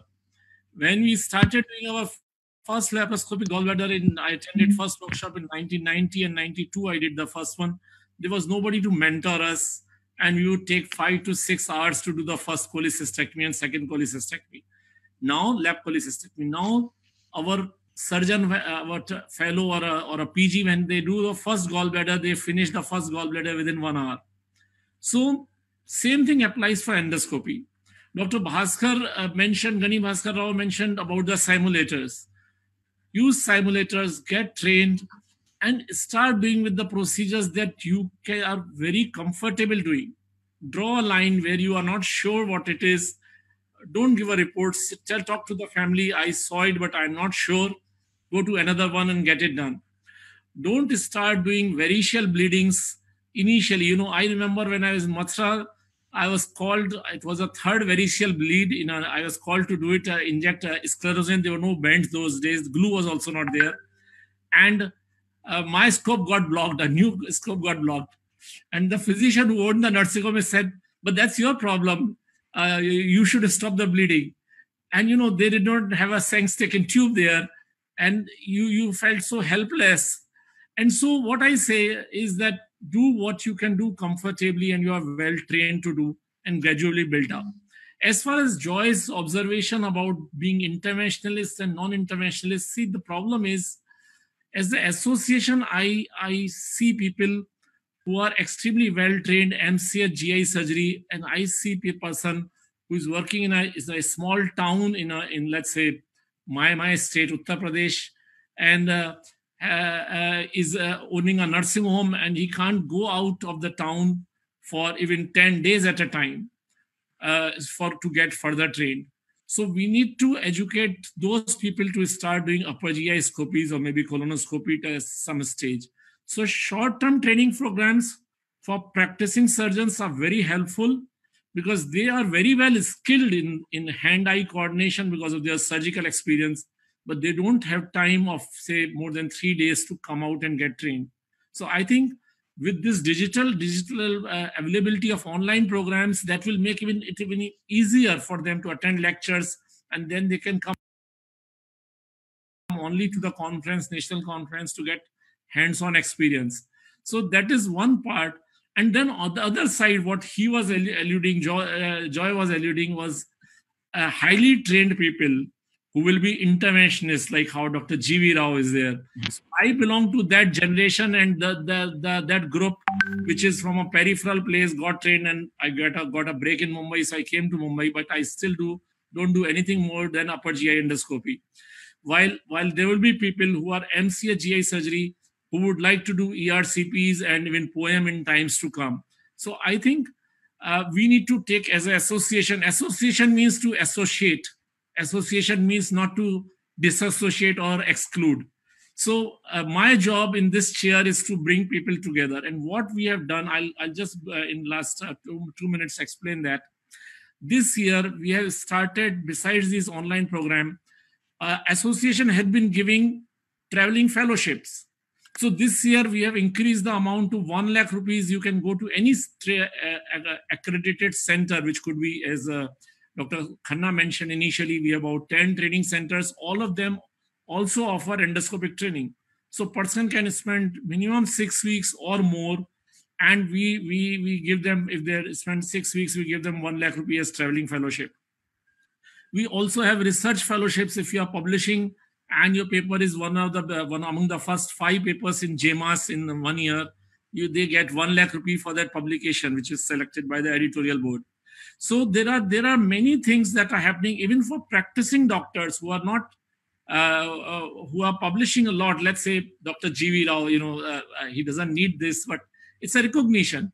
So if you have meaningful publications in any journals, not necessarily JMAS in a year, we are acknowledging those practicing surgeons at the end of the year, not by the number of publications, those are meaningful publications, by recognizing 5 surgeons in country with 1 lakh rupee each.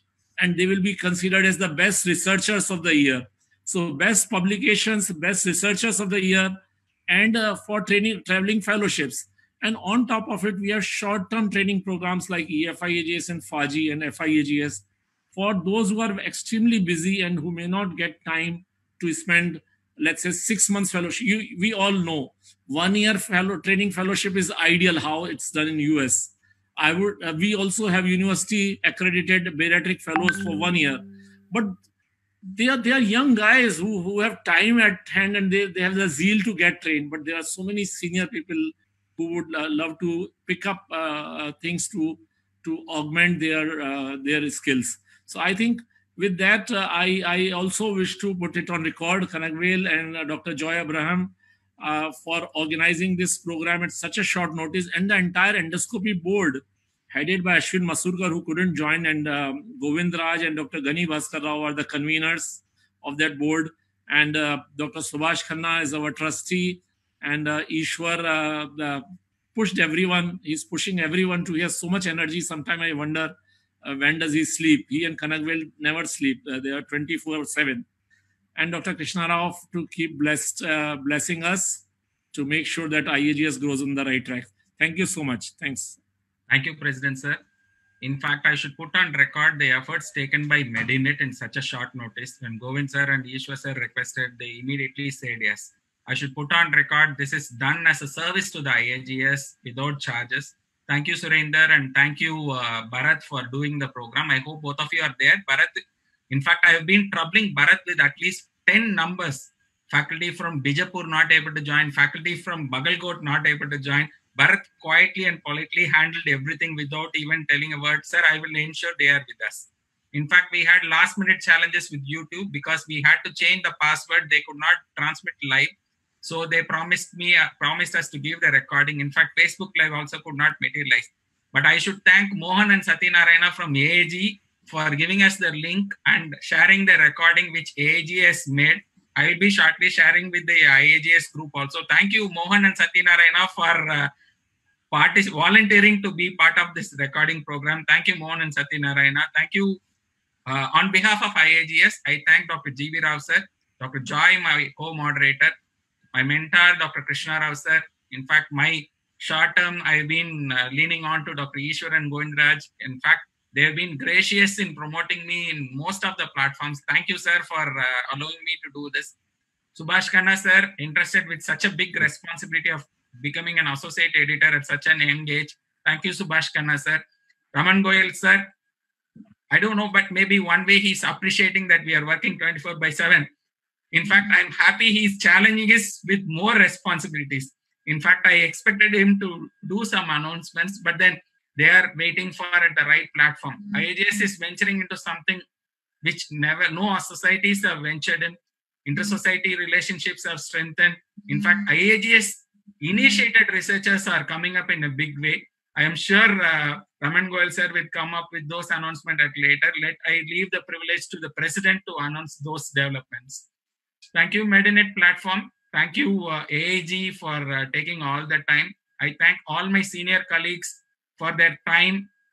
And in fact, I'm not sure people are still joining. We have 827 participants in Medinet.